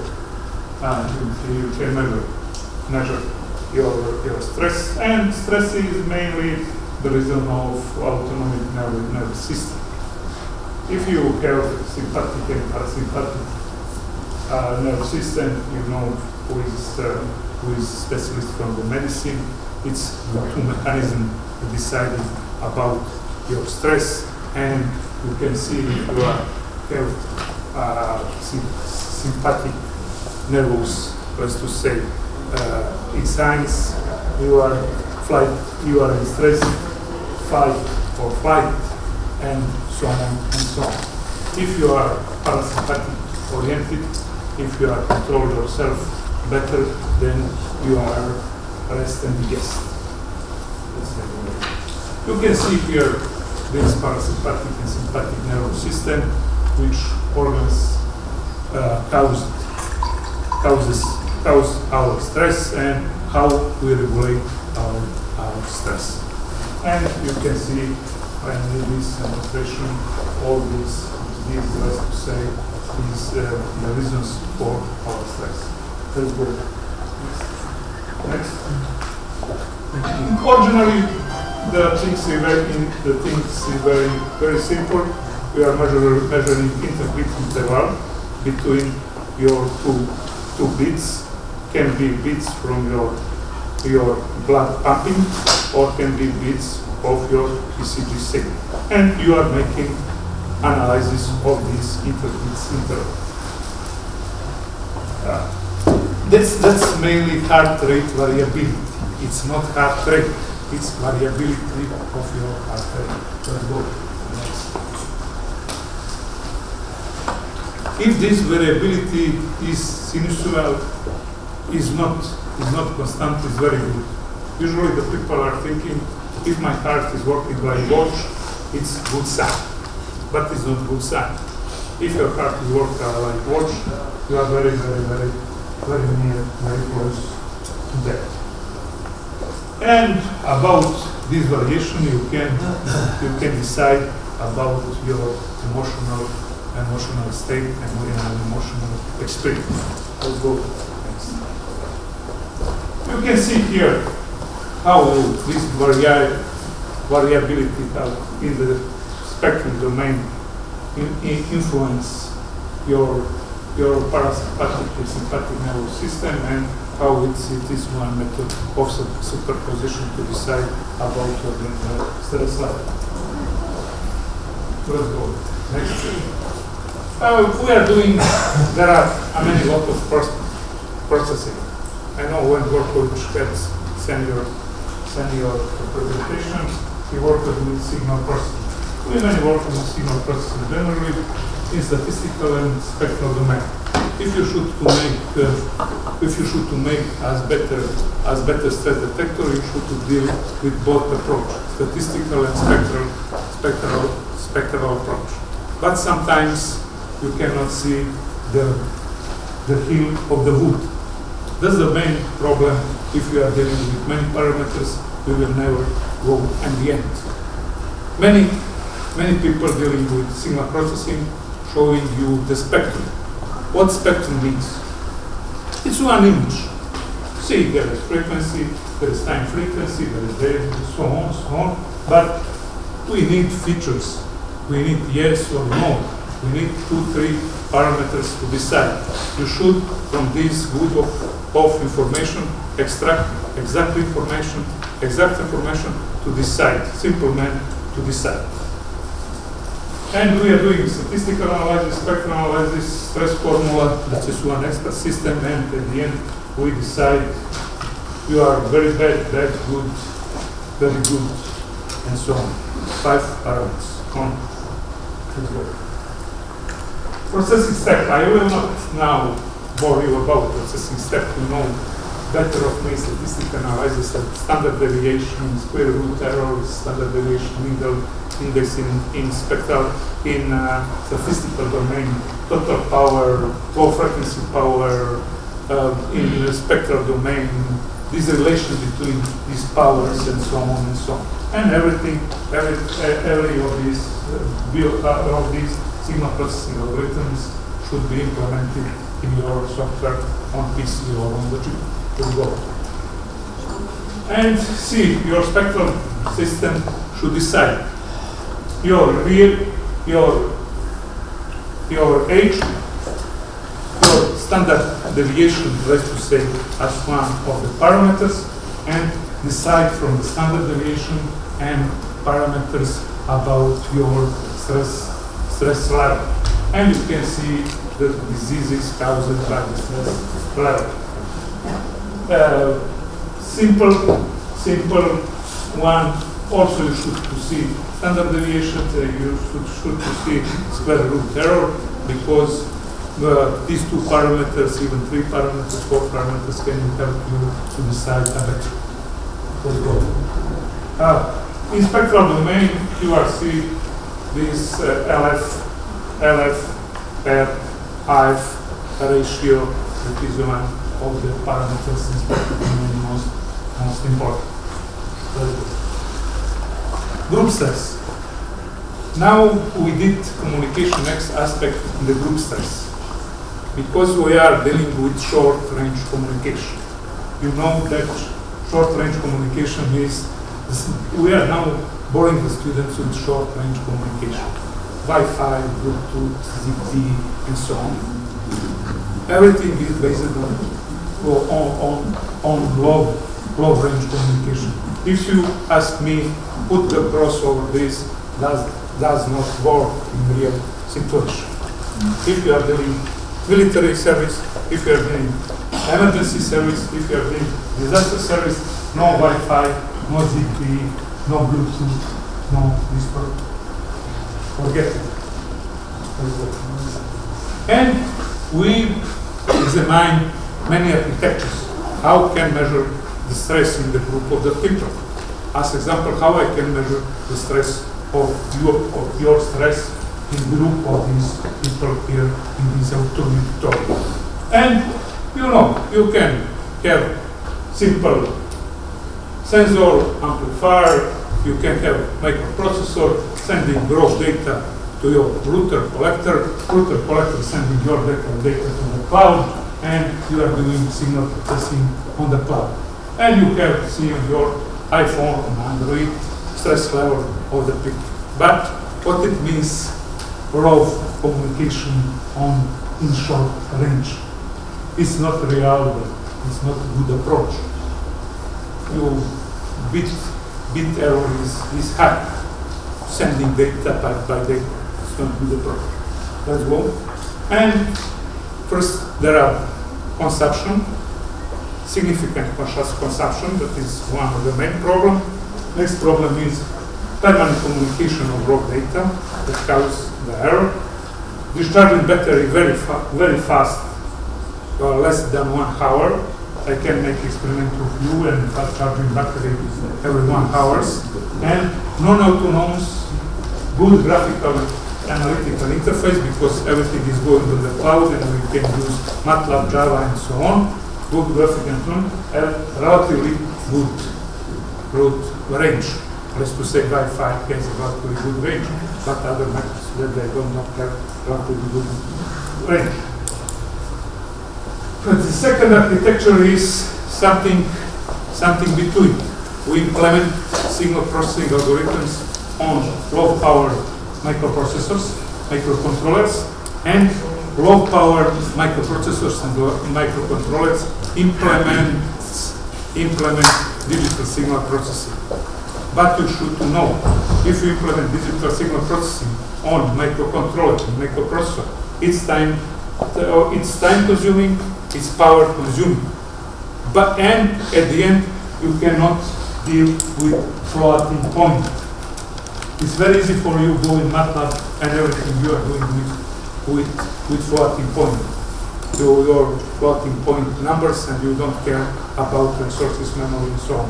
In microprocessors and microcontrollers, you are used to do with few parameters, and with these few parameters to have integer arithmetics in order to have small consumption in effective microcontroller. And microcontroller makes also fuzzy logic sum your expert system and send information to the post good, not good, and so on. It's a relatively good approach because you can implement many short range communication protocols. Even Bluetooth, low energy, ZigBee, and Ruby, Cesium, Zerlink, Z-Wave, and so on and so on. You can implement many of these short range protocols. In long battery life, communication is done by interface is autonomous but relatively low range. Next. Third architecture is that I more like.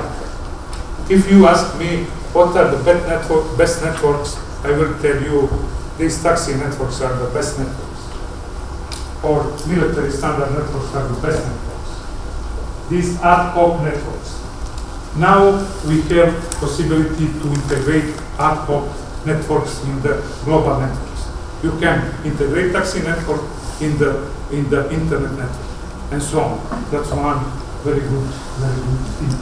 But this token and ring approach is most effective approach. In the taxi you have one transmitter calling the driver, and then the driver responds, like in the filter. And it's work very good. No now collapse, there's no disaster, no Wi-Fi, and so on. Next.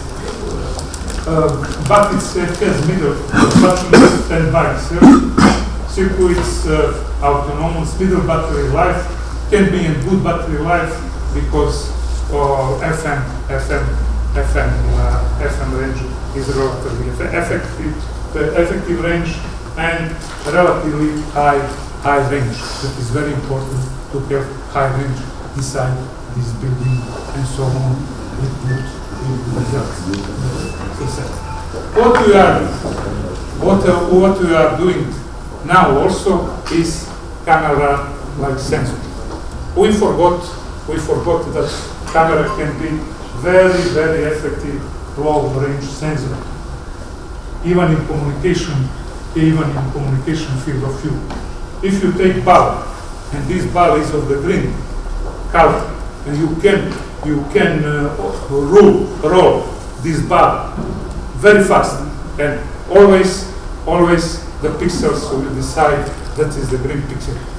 That means that I can put some marker on your head, and this marker will decide the level of the stress, and the camera very fastly detect the stress. That is one optimistic approach. Conclusion, it's one very complex problem, it's one holistic problem that you need sensoric, that you need signal processing, that you need communication aspects, and so on, but it's one very useful problem because today all the governmental budgets are going on the health, and population is aging. Today you have 3 generations old. Father has 90 years, son has 70 years, and the youngest one has 50 years. All of them need the care. Next. What to say at the end? I thank you for all for inviting me. I came in the last moment because expecting your conference and respecting your hospitality, and I am inviting you to come to our conference because our conference is also followed by several SCI journals. Also, invited please focus based and which is useful to make some relations and some links. Thank you very much for your attention.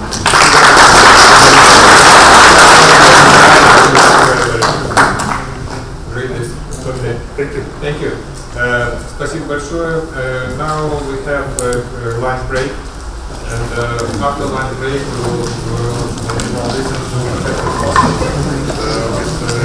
report on renewable sources of energy and smart energy network.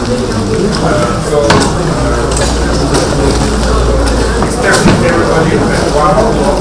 But we are 2 o'clock after lunch. Thank you. Ожидаем всех в 2 часа после обеда.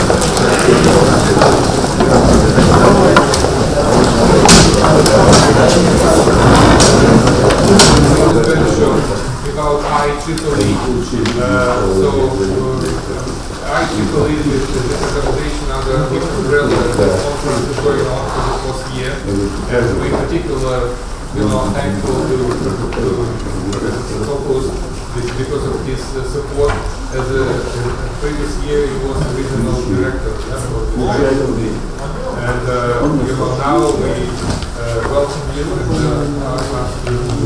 presentation next month. And the next presentation, I already introduced the presentation, is about smart sustainable energy and smart energy network. Значит, сейчас я приглашаю профессора Stasopoulosa. У него будет две презентации, одна очень короткая. Он нам расскажет о том, что такое IEEE, это знаменитая организация инженеров-электронщиков, всемирная организация. Под эгидой этой организации проходит наша сегодняшняя конференция. И, значит, прежние конференции также проходили под эгидой той же самой организации. Профессор Stasopoulos был, значит, он был региональным директором, оказал нам очень большую помощь. So, please. Okay. Good afternoon, everybody. I'm very happy to be here. Thank you for the kind invitation. And I gave this similar presentation last year. So who was here last year? I mean, not in this building, but in the same conference. One person, 2, 3, 4, 5. Okay. So we have some new people. Okay. Okay. This is where I work. I come from Cyprus, which in Russian I believe is GIP. And I'm a manager at the Electricity Authority of Cyprus. I'm a power engineer, not a communication engineer unfortunately, but now power has a lot of interaction with power and I mean communication. I was the Cyprus section chair, I was the Region 8, which is Europe, Africa and Middle East secretary, and then director, and now I'm the past director, and I also work in a higher authority, MGA, as a vice chair. So what is IEEE? Everybody knows? Oh yeah. I'm sure you know. Okay, it's the world's largest professional association dedicated to advancing technological innovation and excellence for the benefit of humanity. So it's a non-profit organization. It has around 230,000 members around the world. 400, yeah. I said 200, so 400, yeah, 420,000 international. It started as an American organization, but nowadays there are more members outside USA than in the USA. So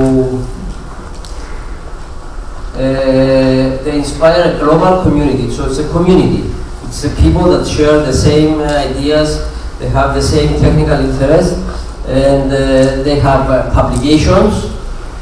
This is very important. Conferences like this one. Do you know how many conferences we have every year? More than 1,700 conferences every year. So every day there are more than 2, 3, 4 conferences happening somewhere around the world.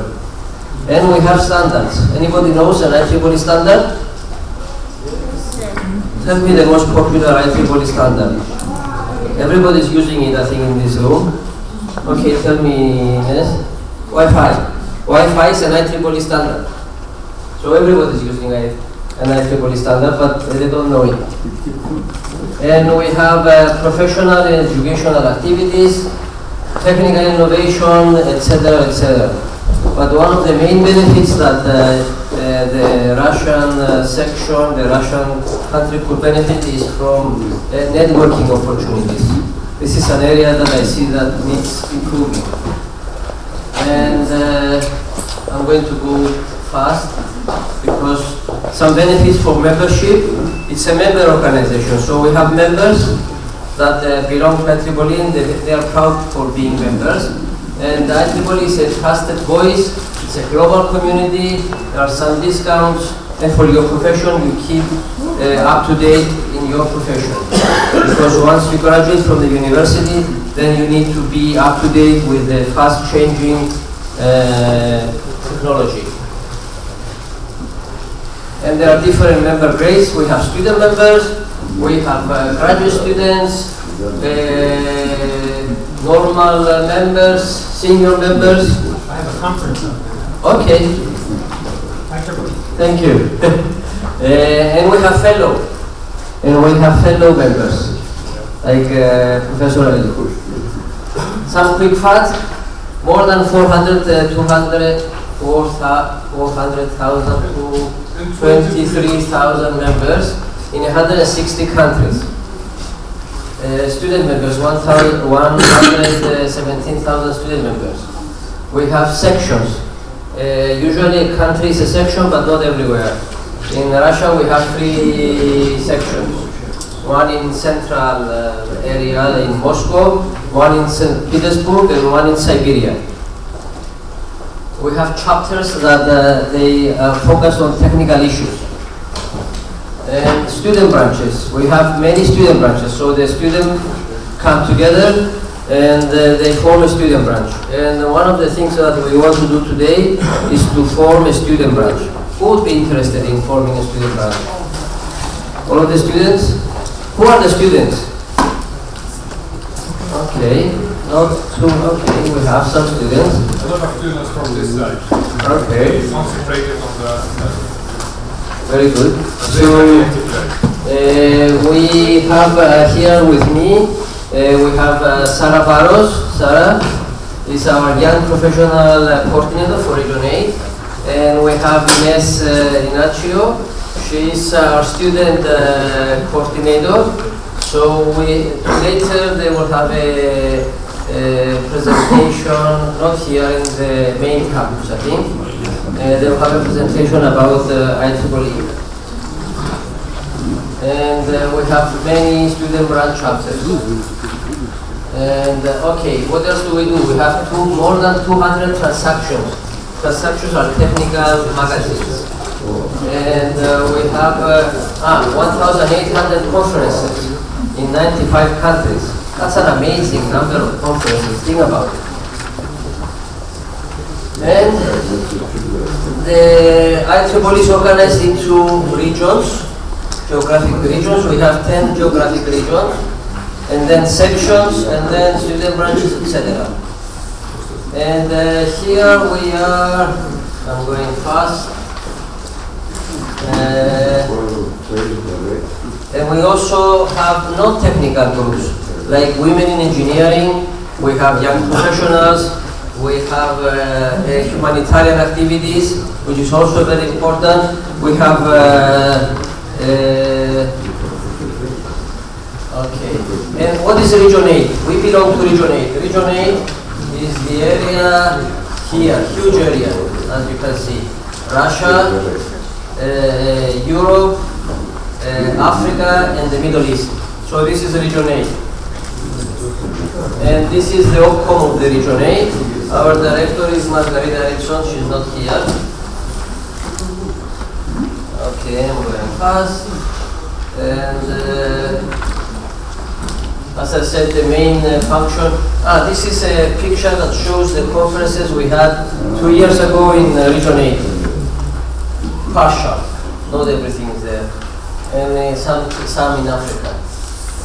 And we have many conferences that we sponsor.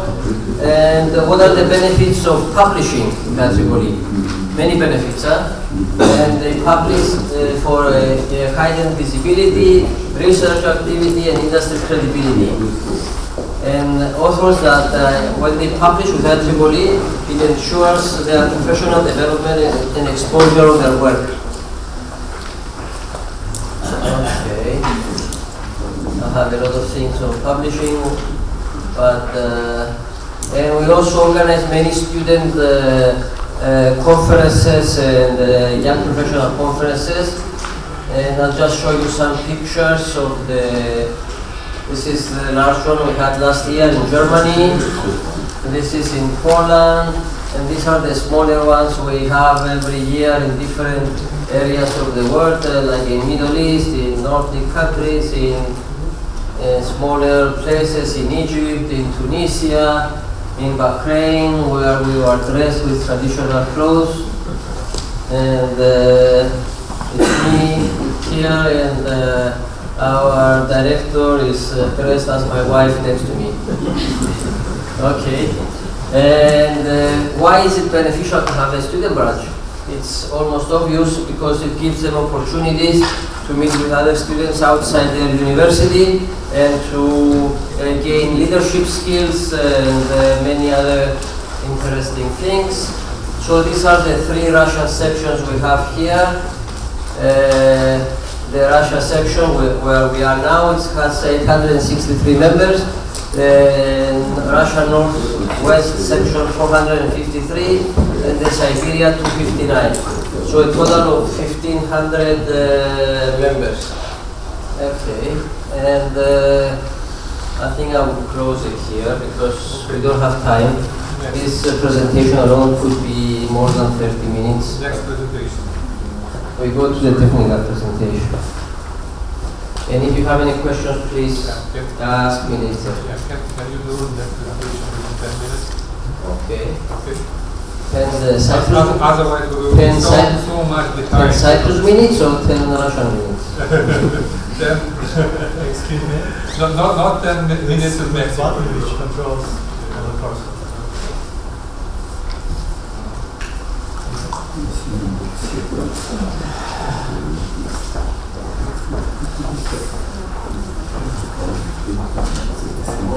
Ten minutes during winter time is probably 2 hours.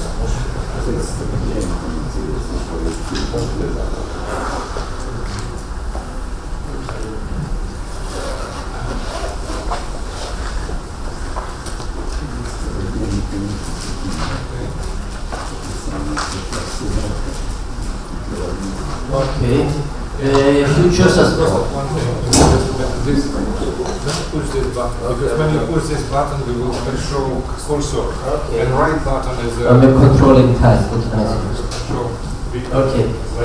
I'm going to tell you a little bit about future sustainable energy systems and moving towards 2050. I was going to say good morning in Russian, but now it's not morning anymore.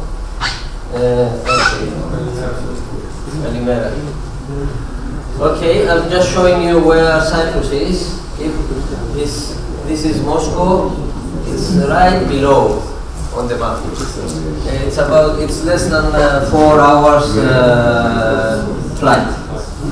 And this year we had plenty of Russian tourists coming to Ighor to get some sun. Okay. So I'm going to tell you a little bit about the European Union energy strategy. These are the night lights in 2000. As you can see, not too many lights everywhere. You've seen in Europe, and this is how it will look in 2070. Many lights everywhere. Okay, so we have global warming, and the temperature will rise, CO2 concentration will rise, and we have to do something about it. The climate will change, and we have the greenhouse gas, and the objectives of the European Union policy is to reduce the greenhouse gas in our environment and make a sustainable production and consumption. Also to have competition in electricity and natural gas market, and also to have a security of supply. So how are we going to do this? We have to raise the renewables, wind energy, solar, biomass and hydro. Of course, not everywhere everything is applicable. Like here in Russia, you cannot have a lot of solar energy, especially during the winter. But you can have probably wind energy or something else. And then we have the other technologies, geothermal and wave and ocean currents and tidal, which are still not in the process. So this is the wind in Germany, for example. They have a lot of wind generation, and at some point, wind generation exceeded the consumption of electricity. So they are using wind to cut down on the production of electricity. So today we have a very stable system. We have the power generation, the power factories, let's say, power stations. We have the transmission network, and they have the distribution network where the electricity goes. But not anymore. And in the future, we have, of course, the power stations, but we have the photovoltaics, we have the wind, and we'll have a lot of plug-in vehicles, electric vehicles that will use a lot of electricity, but can also give electricity. We will have storage, big batteries or other forms of storage, and we will have production from other means of renewables. So the whole idea will definitely change. And nowadays, power engineering is an exciting place to work. In the past, it was very boring. Everything was the same. Every day it was the same technology. But now technology is changing really fast. I'm not going to go through this. This is another view of how what the future will bring. But what will the super smart grid look after 2050? Well, this is for example, we see here in North Africa, a lot of production would be happening from photovoltaics, from the sun. So we produce electricity here and we send it to Europe through cables. This is one possible scenario. So the whole energy mixture will change. And we also have the wind generation, which is everywhere. And this will also add to the photovoltaics. And we have the not only the photovoltaics, but also the other forms of sun collecting. And we have the biomass, the geothermal, etc., etc. So the mixture will definitely change. So the European Union has made a pledge among its member states to cut down the greenhouse gas emissions by 40%. That's a big step. I mean, if it will happen. It's already doing something. And then we need to have at least 27% renewable energy as our energy mix. And to reach also competition by 15% and increase the energy security. So as we said, energy efficiency. For example, how do you increase energy efficiency? Very simple way. When you buy a fridge, you go and you see it's A+ or A++. And it tells you how much consumption you're going to use every year from your refrigerator. So you go and buy a better product so that it improves the energy efficiency. And you use insulation in your house and many other things. You buy a car which has better efficiency than your older car. Of course, if you buy a very good car, expensive doesn't mean that. So also there was a so-called winter package by European Union to establish a common power market designed across EU. So they connect, the countries are connected between them, and they use electricity from each other in different forms. This ensures a better mix of quality, dependability, and price. And again, to increase energy efficiency and implement rules of the governance of the energy union. So this is how it is today, the interconnection, and this is how it will be by 2020. So more countries and more networks will be interconnected. What are the challenges? The power system is very complicated. It's the most complex man-made system. because everywhere you are, you have electricity, except maybe in some parts in the woods. Otherwise, you have a power system interconnected, and it's very important. And you only notice it that it's very important when you don't have it. When there is a power cut, and you realize that, oh, I don't have Wi-Fi, I don't have internet, I don't have heating, etc., etc. And so we want to increase the reliability standards and lowest and decrease the cost, and to have minimum environmental impact. And there are many complications.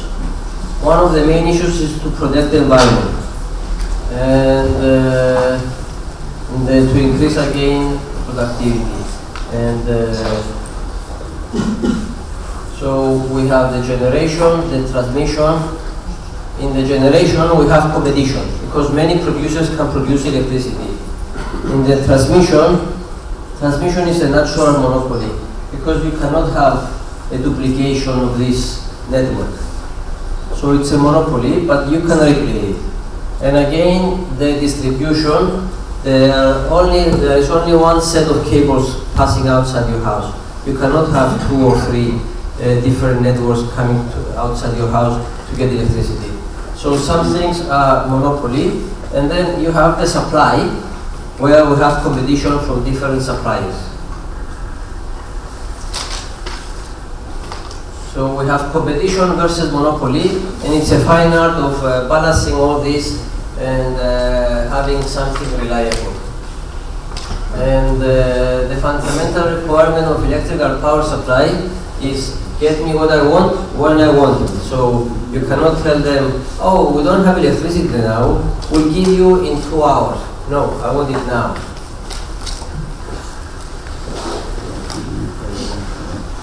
And I'm going to skip this because I don't have time. And also the gas market. A little bit about energy cost. Energy cost should go down. Of course, energy nowadays depends on oil prices, natural gas prices, but in the future it will be less important, the gas than the oil prices, because we will have a lot of renewables that their price does not care about the oil price. So the power generation, this is how it was.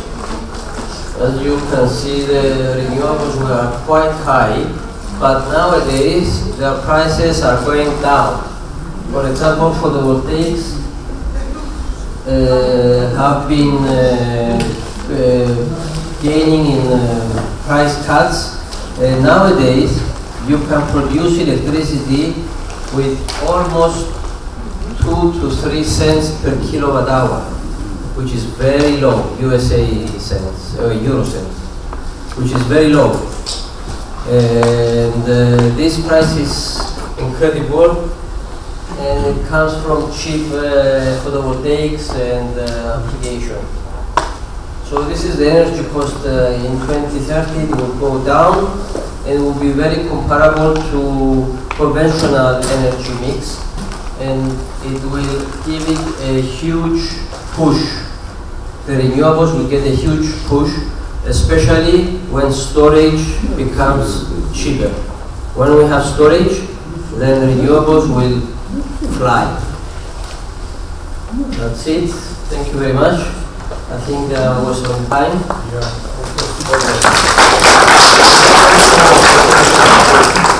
Your 10 minutes is generally German 10 minutes. Okay. Definitely not Russian. Okay. So as I said, all the questions will be after presentations, probably in the break, during some break, because we really do not have time now for discussion. Our next presenter is Professor Wang Jintao, University of Tsinghua, China. And so this guy will do some magic, connecting your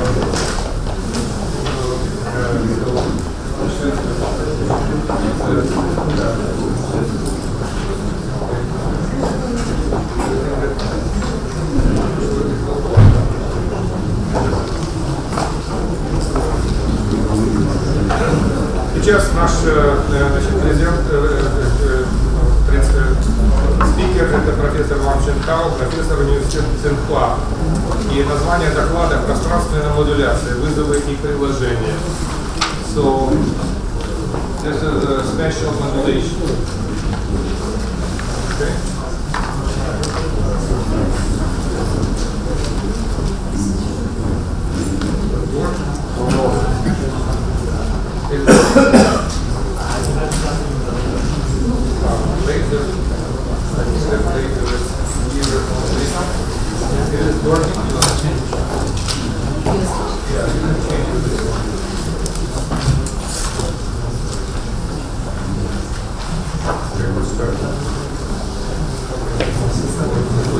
This is a laser mode. Don't push this button because this button will control.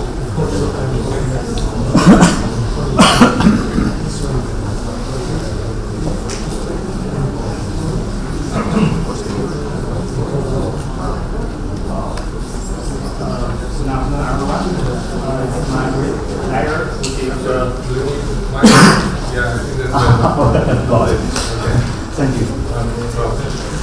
Good afternoon, everyone.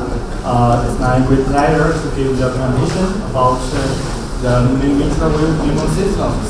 And it is the main focus name about my presentation. And I believe that millimeter wave MIMO is a key technology for the 5G systems. And my slide maybe a little more. So I'll try my best to give a quick view about the technology. And this is a review, and finally I will give some the research results about our team. And we all know that for the 5G networking or for the 5G transmission systems, millimeter wave is recognized as the most promising technique, and because it has enormous large bandwidth and much smaller wave lengths, and the smaller wave lengths can permit us to use many antennas to realize the MIMO systems, and also for the broadcast, it is for the millimeter wave massive MIMO system broadcast. Maybe made by Samsung. And the mainly revolution about the technique is that it can enrolling the beamforming to realize the highly directional beamforming for high-speed transmission. But due to for the millimeter wave, the radio frequency is very high, so it can cover the short-range data transmission. But for the conventional millimeter wave, the massive antennas also lead to the massive radio frequency devices. For example, the mixer, power amplifier, and the phase shifter, and so on. So it will cause the not anti-efficient, and also increase the power absorption and reduce energy efficiency is a mainly problem for the millimeter wave MIMO systems. Maybe there are some solutions. For example, the low-range AD converters, for example, the one bit AD, and also the hybrid beamforming. And my talk is focused on the next one, the hybrid beamforming.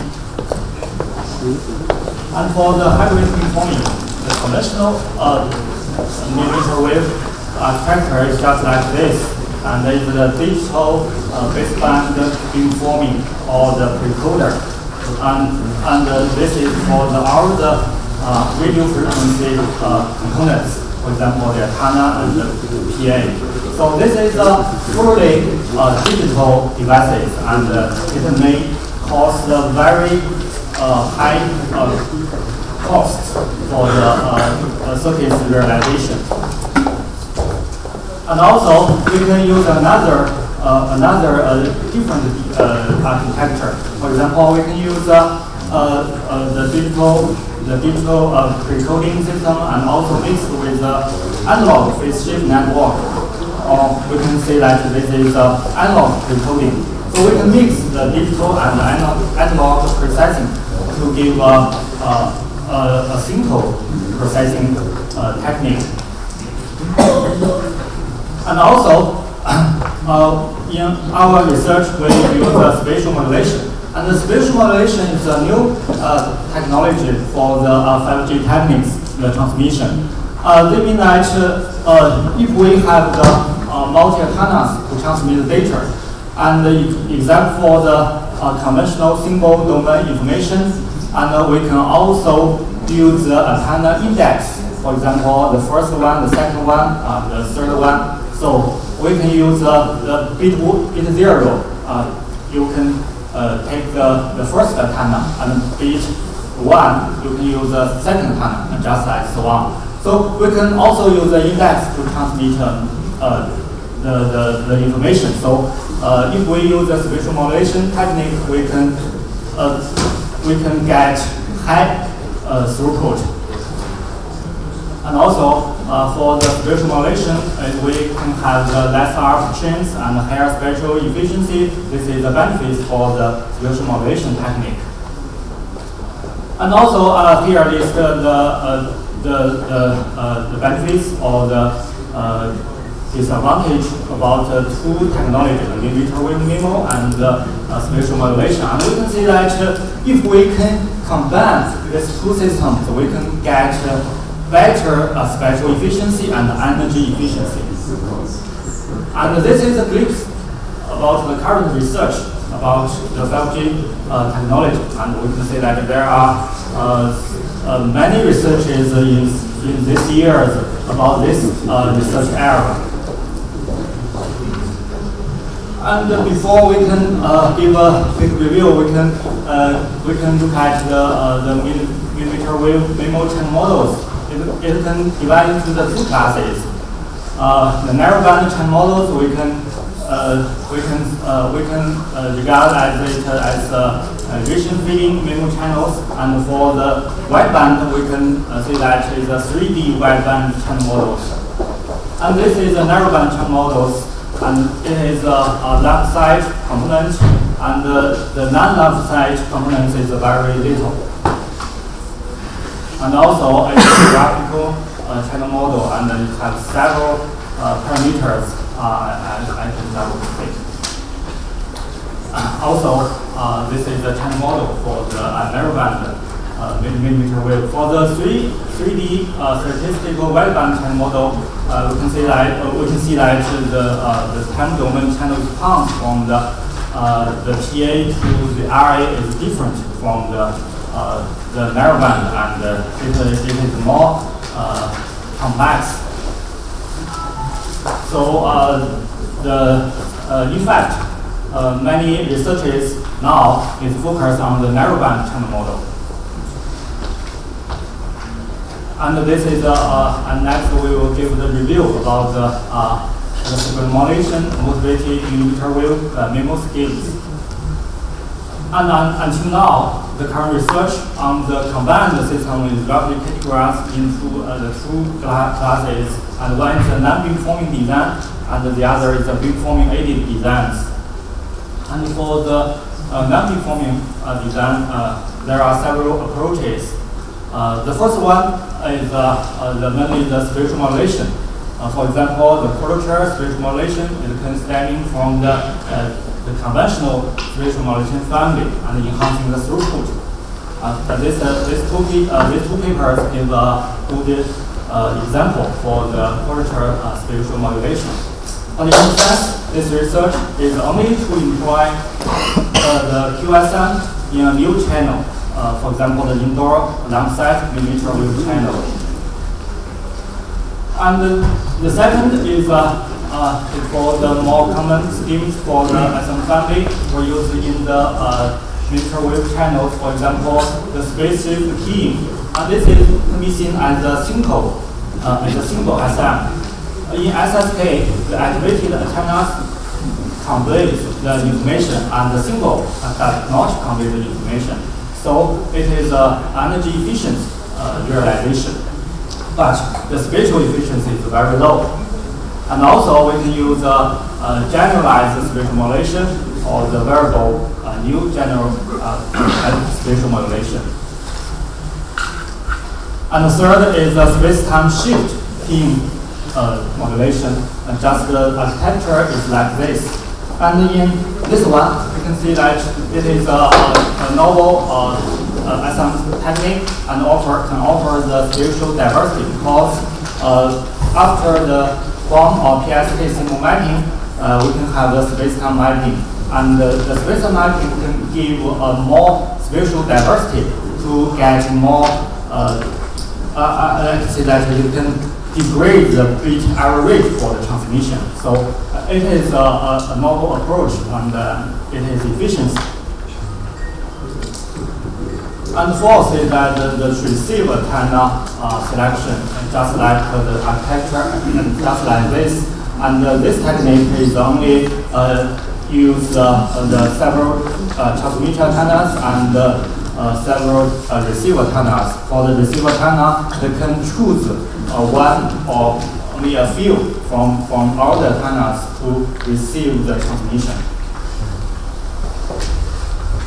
And above all is the non-beamforming approaches. I give a summary that without beamforming, the above research result is basically derived about the replacing techniques. For example, the SM, the general SM, SSK, and so on. But because it's due to the lack of beamforming for containing the severe the band pass loss, because for the millimeter wave, it is the high radio frequency, so the pass loss is great. So the performance penalty is usually interference. And for the millimeter wave, the radio frequency is mainly, for example, the 60 gigahertz or the 28 gigahertz or the 36 gigahertz. So it's very high. And the other class is the beamforming aided approaches. And it also has several methods to realize it. For example, the first one is the STSK. It can also seen as the improvement of the conventional STSK, just as I have mentioned above. It can seen as the multi-stream. But in this is the architecture about the MS, and we can see that it can only use ABF, the analog beamforming, analog recoding to get the beamforming. So it doesn't have the digital processing. So because of that, so we can say that only a phase shift network we can pose. So we can improve it if we can add the digital processing for it. And the second one is general spatial modulation based millimeter wave MIMO schemes. And also only with EPF and analog processing. And the third one is we can use the phase shift network designed based on the CSI to improve the last one, because in this network we do not use channel information. So if we can get the feedback about from the receiver to the transmitter, the channel estimation, we can get the performance improvement. So it is the third method that we can use continuous CSI to minimize the bit error rate. This is architecture. We can see that the receiver and feedback from to the transmitter about the CSI, the channel state information. And fourth one is also the received spatial modulation. Different from this, we can see that for the obviously for the current research about the SM motivated millimeter wave MIMO schemes, it only use the analog processing. So we can see that if we can realize the hybrid, it means that we can include the digital processing and analog processing to get the more benefit from for the performance. So we can see that that's our some research results in our research work. And this is, we have said that this is current limitations. And if we can use the general information 80mm wave channel with hybrid recording, we can see that it's just like this. This is the architecture. We can see that except for the conventional spatial modulation, just like this. And before this, we can use a digital precoder. And after that, we can use the analog precoder. So if we can use a hybrid precoding, we can get the more benefit from the channel beamforming. And as we use all the digital and analog precoder, and it is also the energy efficient.